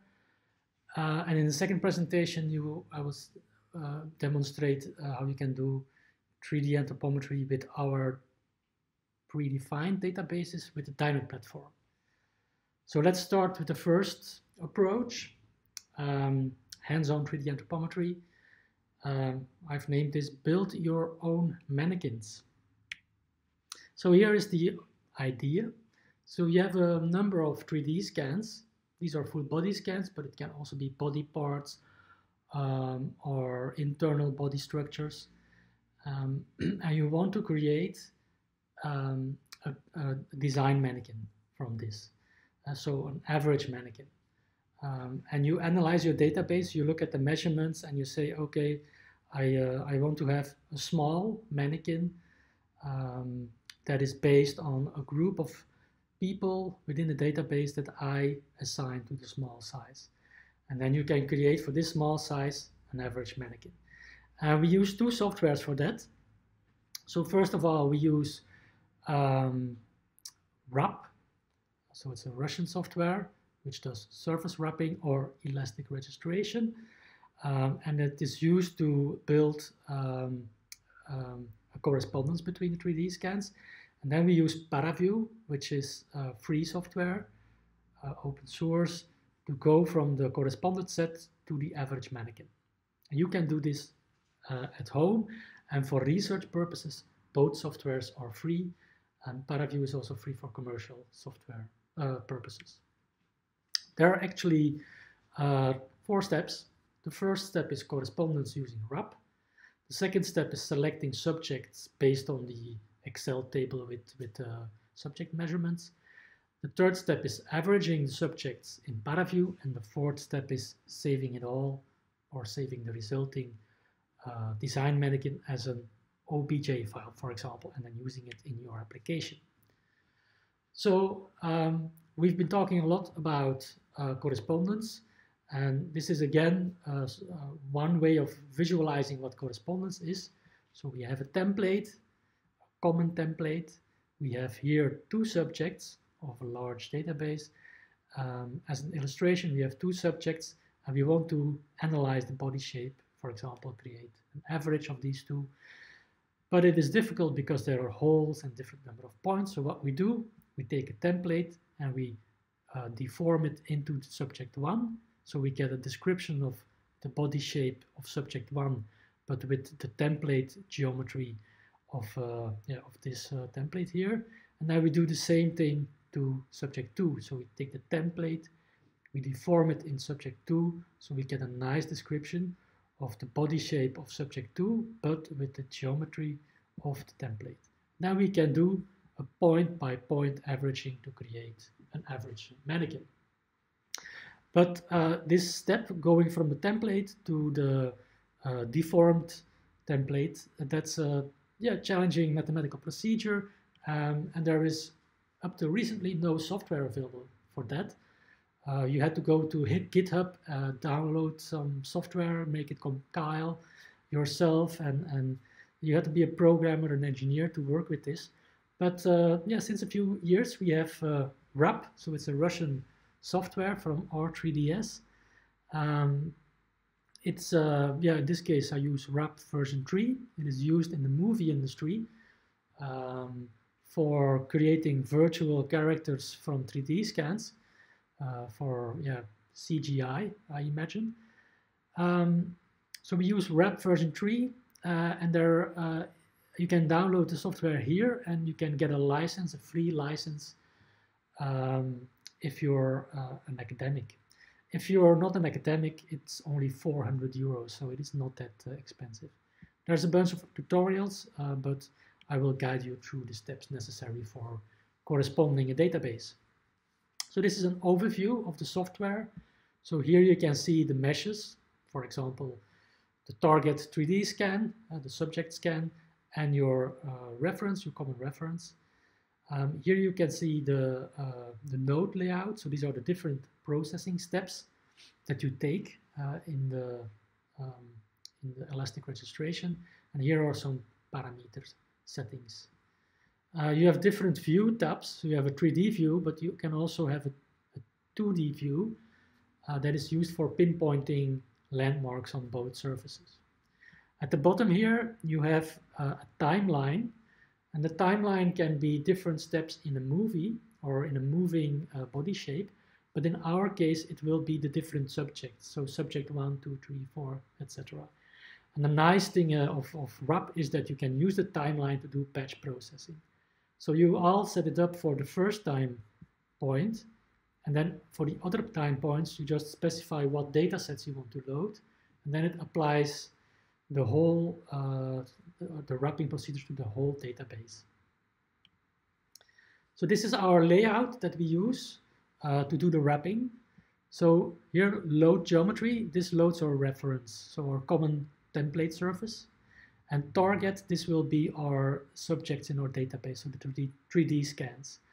And depending on the time point in our timeline at the bottom of the software, this will be a subject 1, 2, 3, and so on. Here, landmarks. So the landmarks are loaded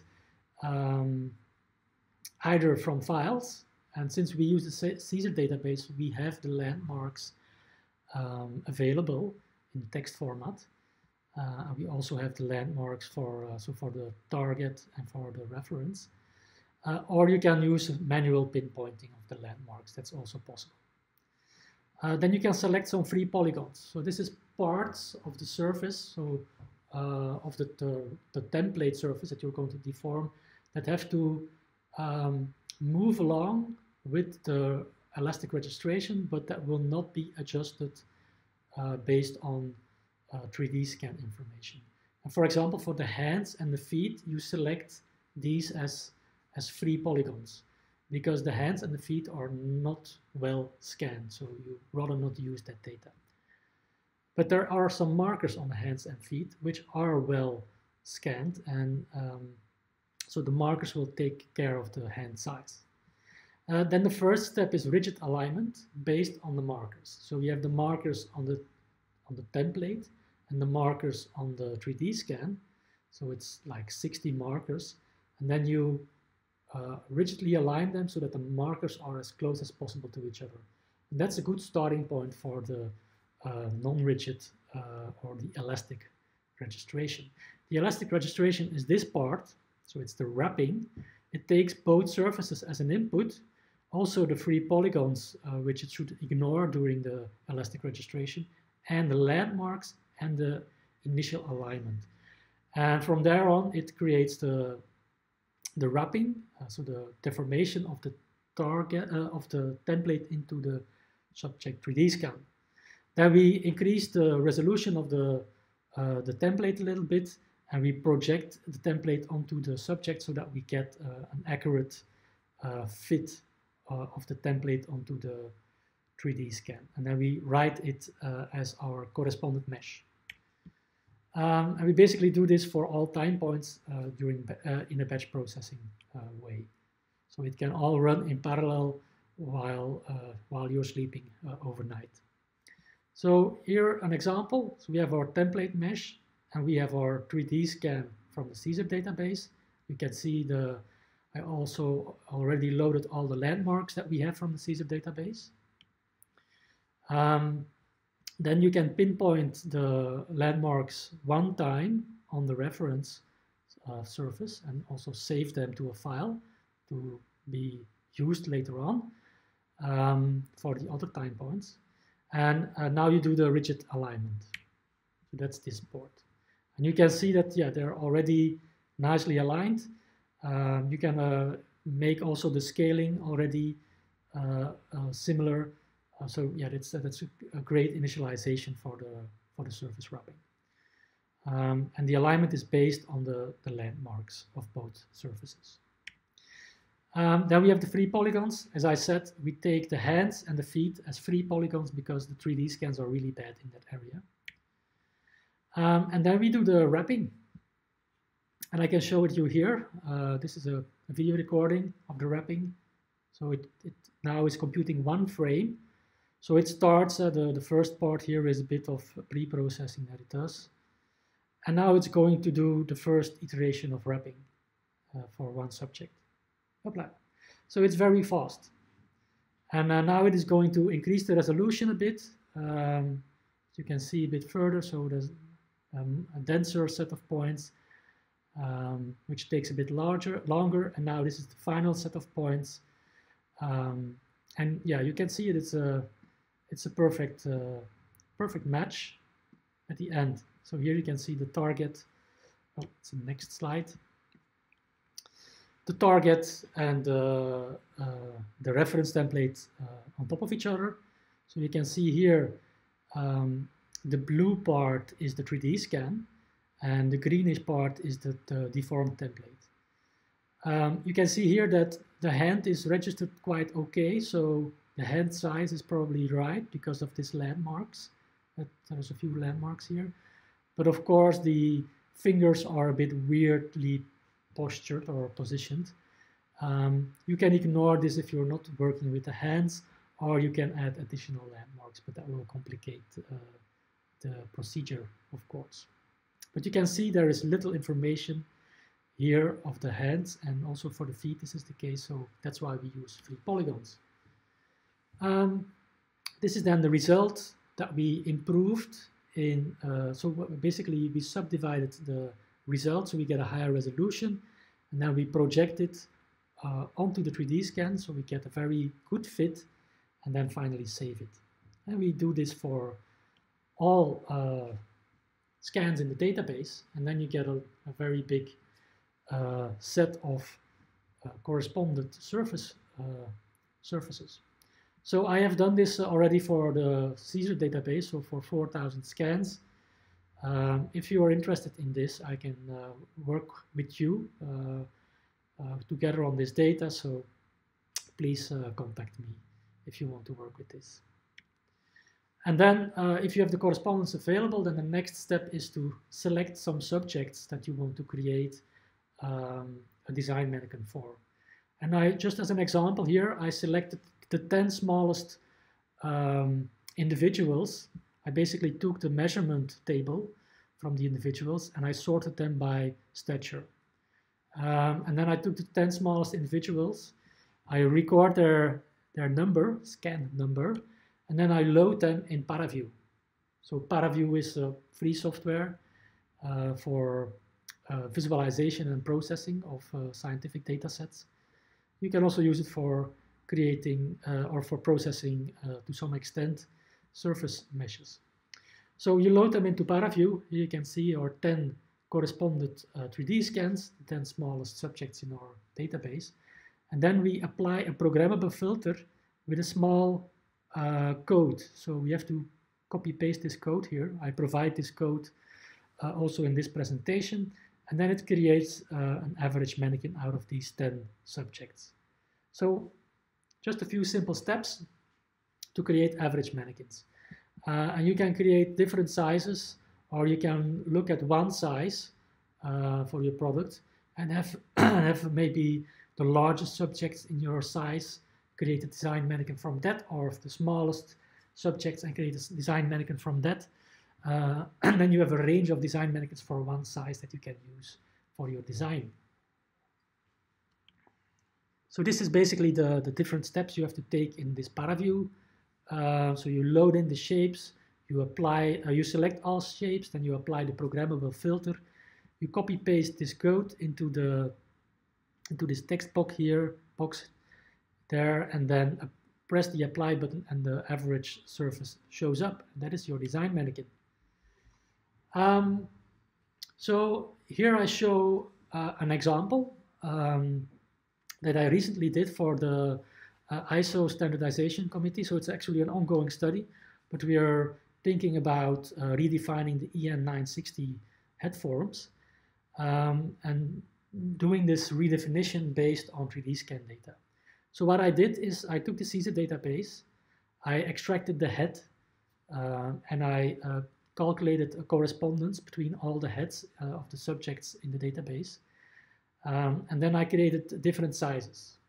So, well, here you have the different sizes of helmets. So 50 up to 62 centimeters in circumference, of head circumference. For the smallest and the largest, I could not create a size. So for A and O are excluded because I don't have data for that. Those are children and very, very big persons. But for all the other ones, I have quite a big number of scans that I can use to create an average mannequin for each size. So here you can see the head correspondent head meshes. So these are 5 out of 1400 that I used. And then I created 5 sizes, so from 52 to 60 centimeters in head circumference. And for each size, I took a kind of range of 4 centimeters in head circumference around this circumference to gather subjects. And then I made sure that I have an equal amount of subjects that are smaller than the size and that are larger than the size, so that on average the head circumference is about the same as the head or helmet size. And then I used ParaView to create averages, and this is the result. So you can see here from 520 to 600, 5 different head mannequins. And you can see that these are much more detailed than the original EN 960 standard, which actually does not have a face. So we are now looking into this, whether this can be a replacement for the current standard, or whether the current standard is close enough to what we see here. This little bump at the back is due to the fact that in the smaller sizes we have a lot of females and they have ponytails that show up in the 3D scans, so we have to exclude this part from the analysis. So there is code that you can use on GitHub, on my GitHub account. I have here the ParaView programmable filter code that you have to use in ParaView. It is just copy-paste, so you don't have to be a programmer. And I also have a calc model here, so it allows you to create a shape model. So not only an average surface, but also the surface variations, shape variations, and you can use this Python script if you're familiar with Python.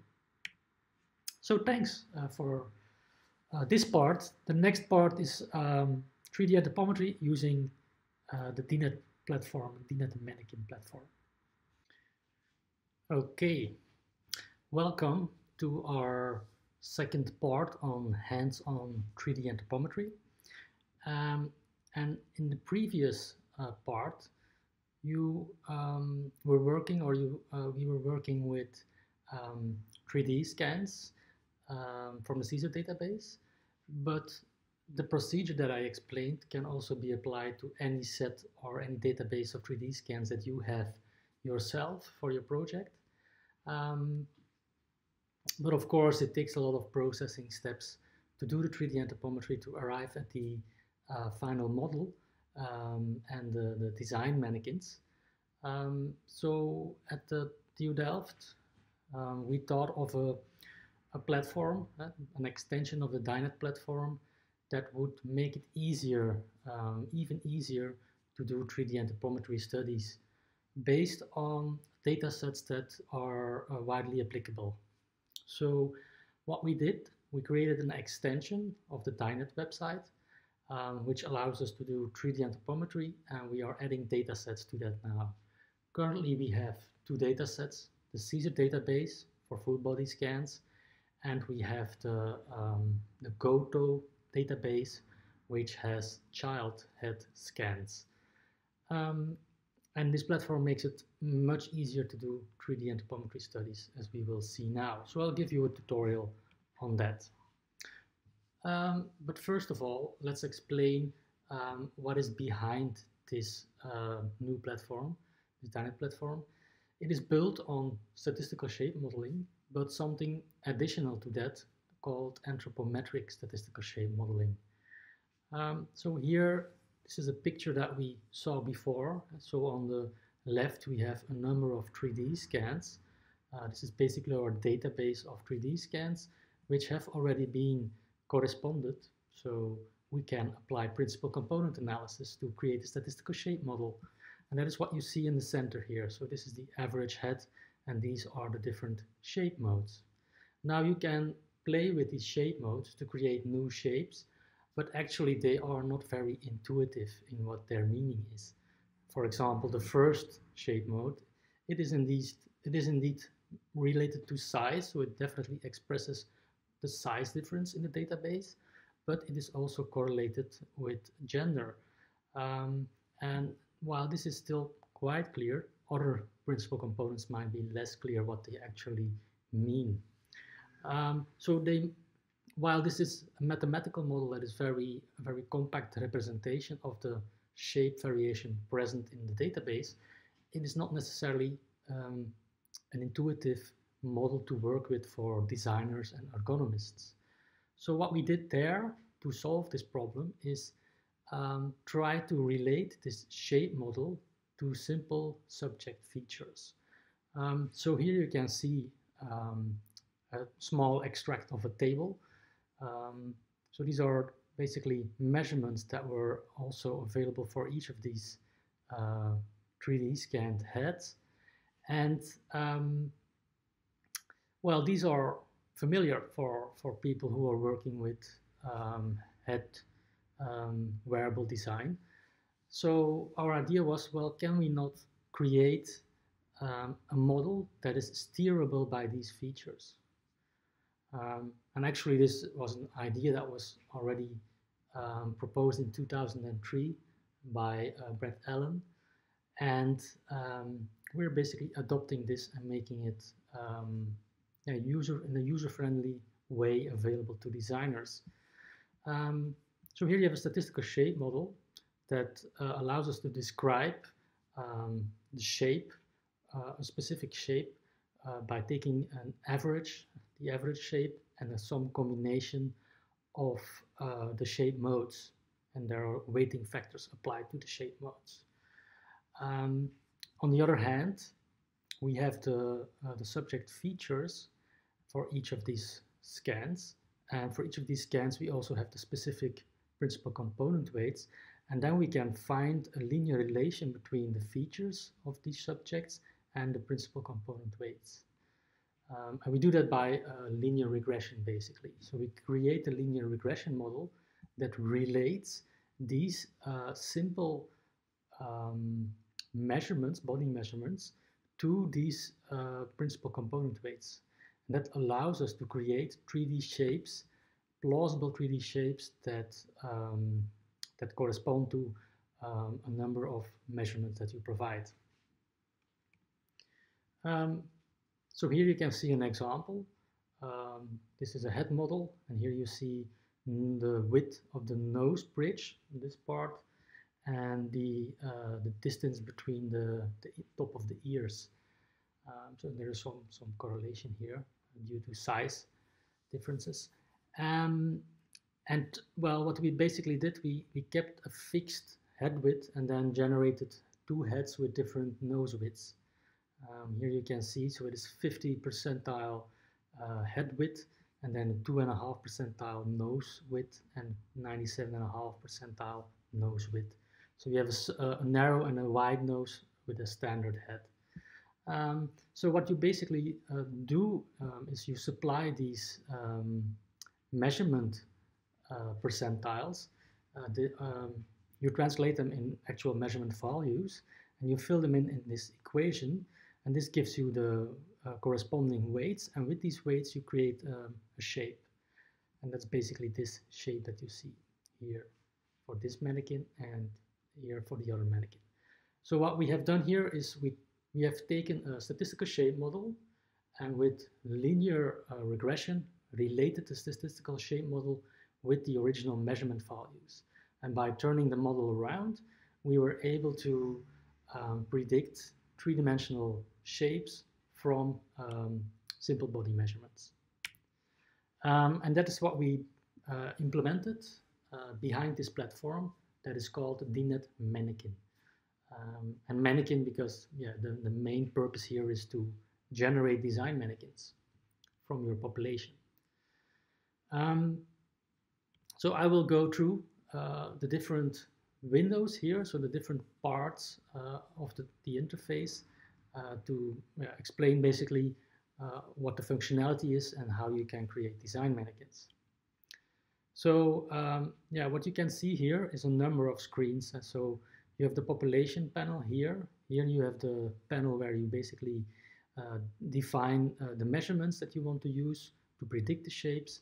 And here you supply the actual values for each of your design mannequins. Here you have a scatter plot, which allows you to plot two of the, you can have more than two measurements here, but you can only scatter plot 2 at one time. And this gives you an idea of the variation within the population, plotted along 2 dimensions. And here you have the design mannequins that correspond with the personas here in the persona panel. And each of these mannequins is also indicated here in the population. So you get a good view of where the design mannequins are and what the body shape is in that region of the population. So let's go through the different screens now. So this is the population panel. It allows you to select a population. In this case, we selected the Dutch subjects from the CSER database. And we chose female, and then we can choose an age range. And then we have defined our population, from which we internally built a statistical shape model. And then in the next step, when we are defining the measurements, we will do the linear regression modeling. Currently, we have 2 data sets in our platform. So we have the child head data set, which was collected by Lie Goto. And this is about 300 children between 6 months and 7 years of age. And we also have the CSER database. Currently, we have included the Dutch version. So that's approximately 1,000 3D scans. We are extending this to the Italian and the US version very soon. Then, after selecting the population, we have our measurement panel, measures selection, and mannequin definition panel, where you basically select measures. So you can add a number of measures that you want to use to control the body shape. And typically when you're designing a product, for example, a helmet, that there's a number of body measurements that are critical for that design. And I think in the case of helmets, it's head circumference, head width, head length that are very critical. So those are the measurements that you would supply here then. And then you could use our interface to explore the variation of these 3 measurements within the population and to generate various design mannequins to cover the population. So here we selected like body mass, stature, and waist circumference. And let's see, we kept body mass and stature fixed, so it's fixed height, fixed weight, but we varied the waist circumference. And then you can see here that you have different body shapes for these 3 mannequins. So yeah, here you define the measures, and here you define the personas. You can add an additional number of personas, and actually you can also add groups here. So instead of having one persona is actually 1 point in the population, while a group is basically a box covering the population, part of the population. So here that's what you do, selecting the measures. Typically 1, 2, 3, or 4 measures are selected. These are your key measures that you want to use to explore the population. And then a number of personas can be added. So here you add a persona, you fill in the personas, persona measurements. You can also here enable statistics, so you can see the percentiles. And here we have the group. So the group is basically a range that you define for each measurement, and then this ends up as a box in the scatter plot. So persona is indicated with a marker, and a group is indicated with a box. And a group can correspond to, for example, a size. And what we standard do is that this box immediately gets 1 mannequin associated with it, namely the middle, the center of the box. But you are able to add more mannequins at the edges of the box, so that you can get a better idea of the variation of the body shape within the size. So that's what's told here. A box can have several mannequins, which are minimum, average, or maximum along the different measures. It also shows the population coverage here. And then if you complete the data in the measurement panel, then the mannequins will be generated. And you also see the names here. And for group mannequins, you see here that for each of the measurements. In this case, it is average, but you can adjust this so that it becomes, for example, a mannequin at the lower left corner or the upper right corner. So this is our scatter plot that is basically used to explore the population by looking at the data from different angles, from different measurements. So we can identify correlations, and while defining the personas, you can also see where in the population you want to have the personas and what part of the population you want to explore with the 3D view. Of course, we also provide some summary statistics with this scatter plot. And then the 3D visualization it's a live visualization in the sense that you can rotate it, you can look at the mannequins from different angles. And as I said before, here you can add mannequins to a specific group. For example, here we have min, average, and max mannequins added to group 2 here. So you get the 2 corners and the center as a mannequin. And this is interesting because then you can explore the variation within a size. Of course, you can save your analysis for later reference in the analysis panel. And then, of course, the story doesn't stop here.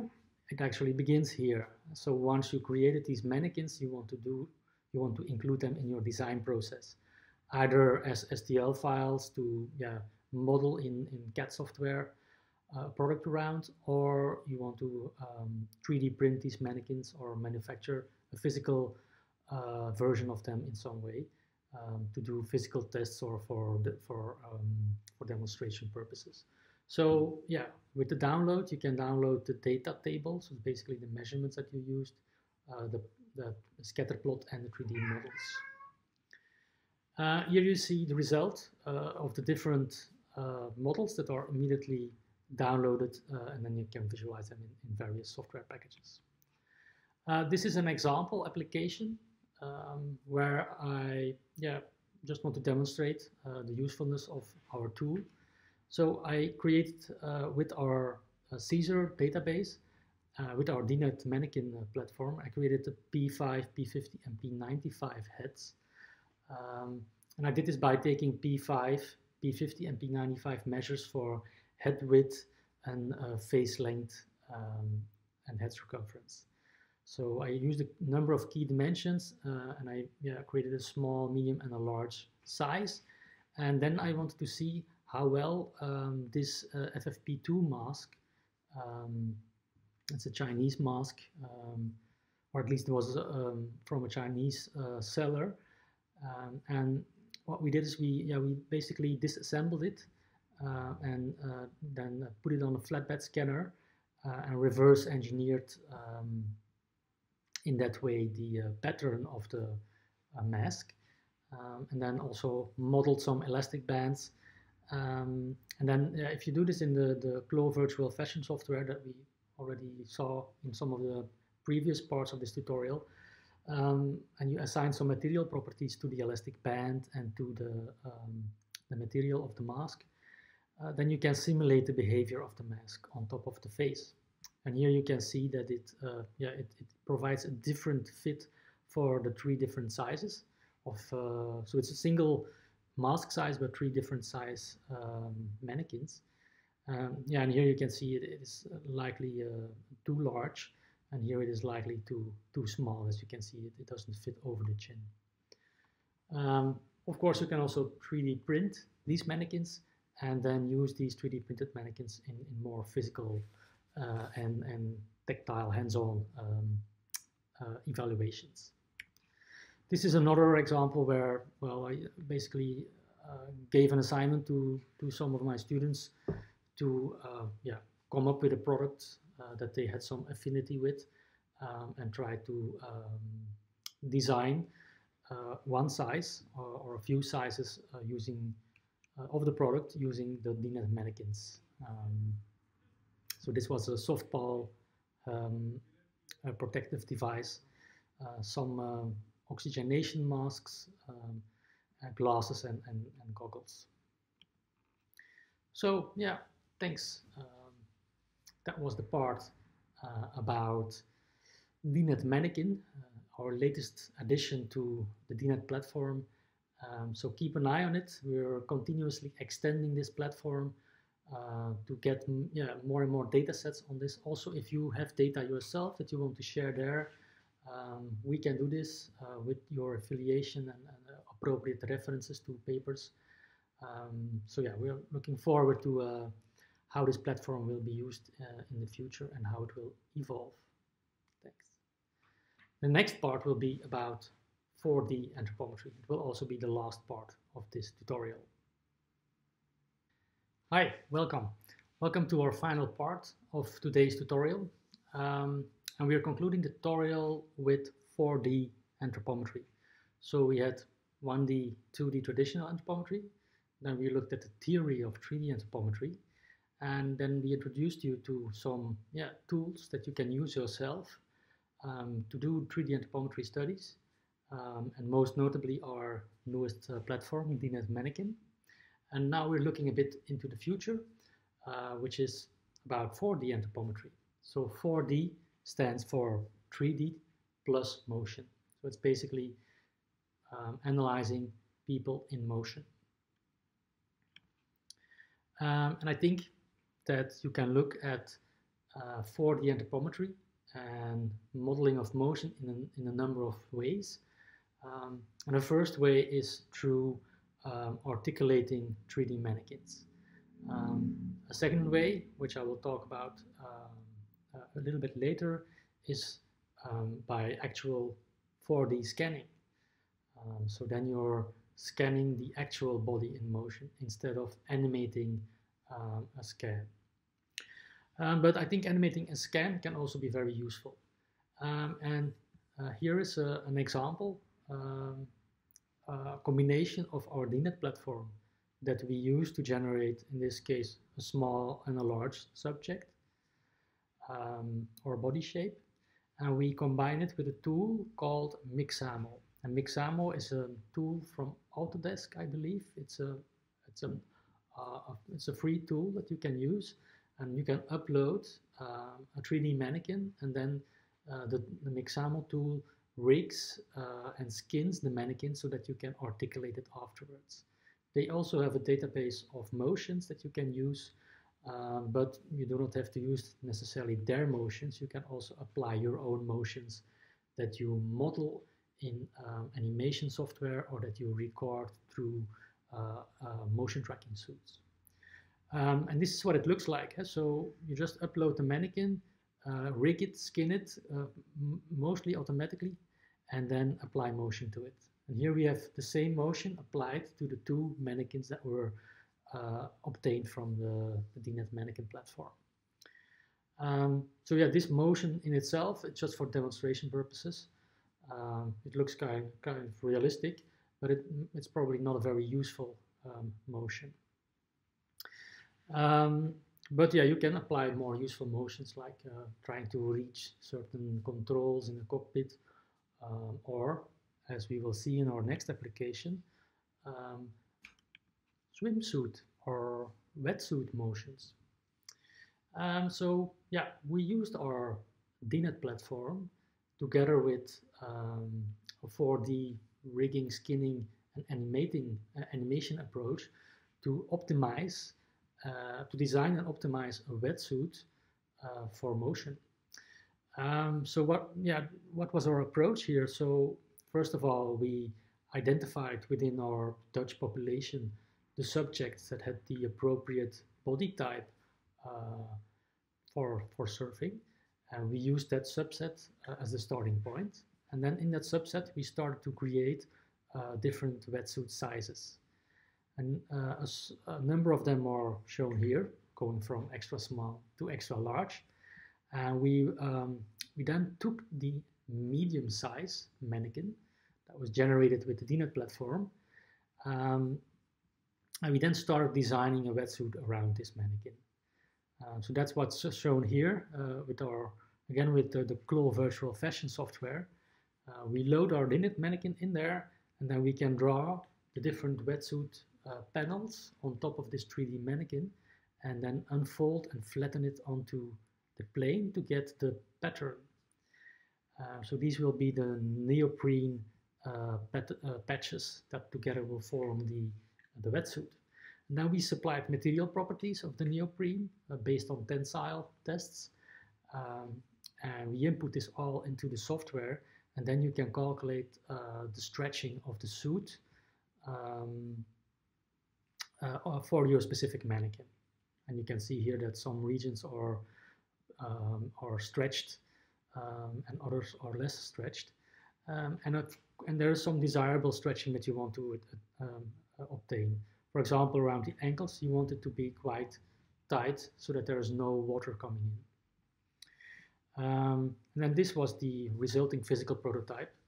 And this was designed by a student in just a few months without any prior experience. So this shows that just with a virtual approach, you can create fairly quickly using 3D anthropometric knowledge. You can fairly quickly create well-fitting products. Of course, this is not the final prototype. You still need to do some revisions with actual users. But yeah, it's a very good starting point. And it will definitely reduce the number of iterations if you would not have had access to this data. So what we also did is look at motion. So we have a motion tracking suit in our lab. We use that to record different motions. So here you can see an example motion.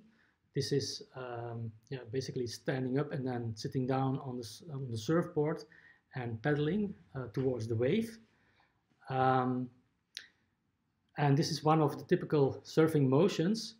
And we created also a set of about 4 different motions, which are typical for wave surfing: the sitting motion, the pedaling motion, the duck dive, and the stance motion.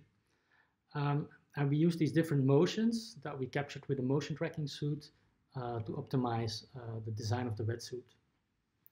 And here you can see the result of the pedaling and the duck dive motion, and what the effect of this motion is on the stretching of the wetsuit.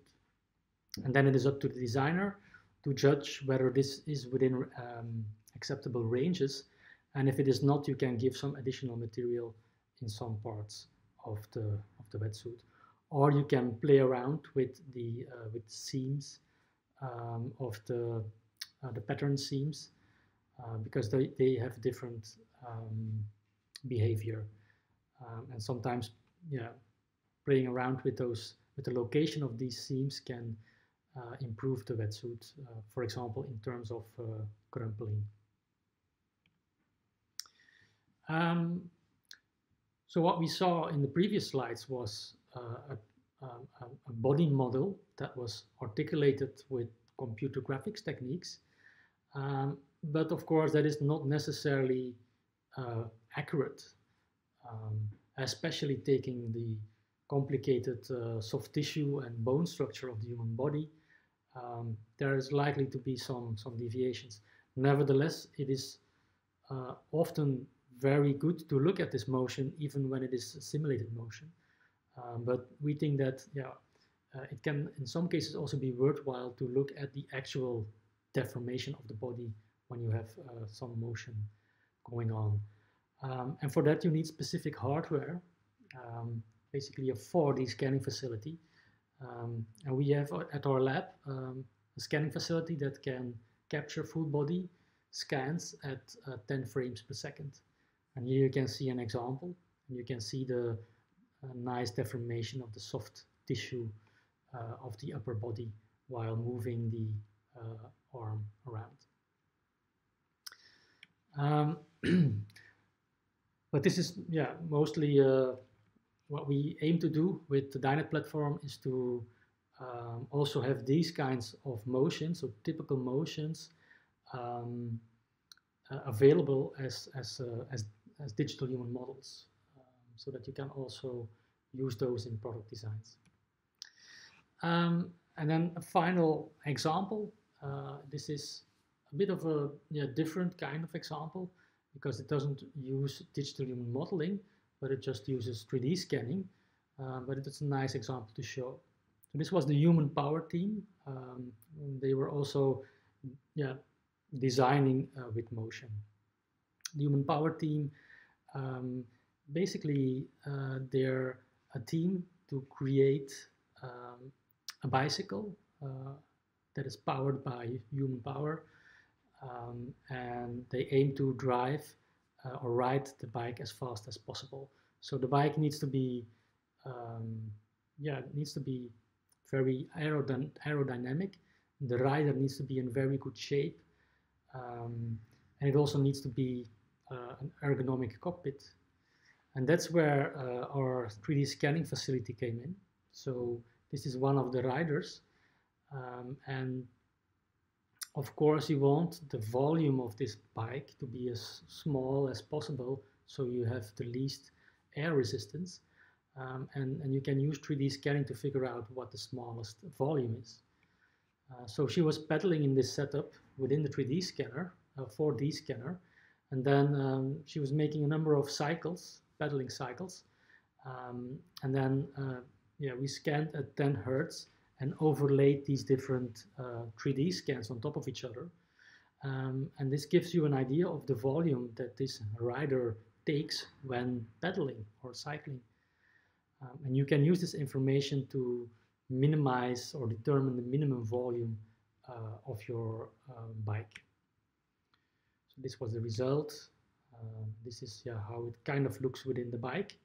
And this is then one specific posture within the bike.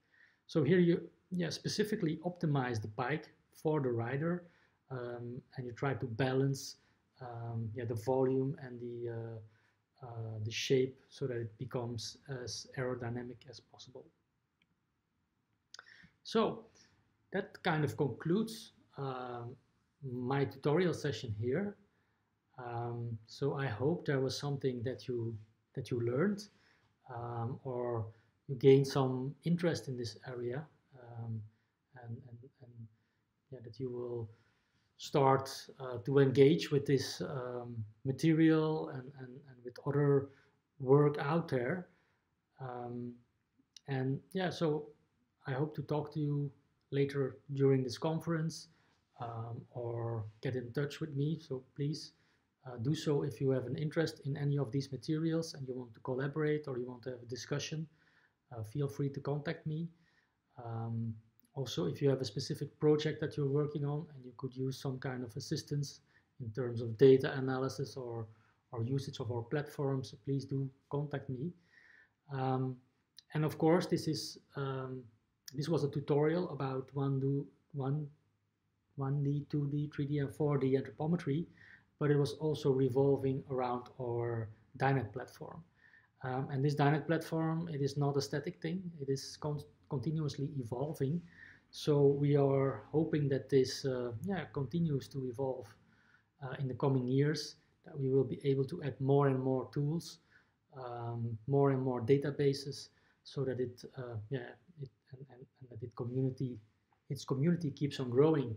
We currently have about 18,000 registered users. And we want to engage more with our user group, and that is why we recently also introduced our forum. So we now have a discussion forum. You can reach it from the website here. The last tool is called Forum. And there you can ask all kinds of questions or share your experiences. So there's a specific section for questions about all the different tools that are on the DINED website, questions about data sets, for example, feature requests, or stories, user stories. Maybe you have used DINED in the past and you want to share what benefit it had for you, or why it wasn't beneficial for you. Please feel free to do that. And in that way, together create a knowledge and data hub for anthropometry. So really looking forward to that. So thank you very much for your attention. I'm afraid it took a little bit longer than 2 hours, but hopefully think it was still worth it. Thanks a lot.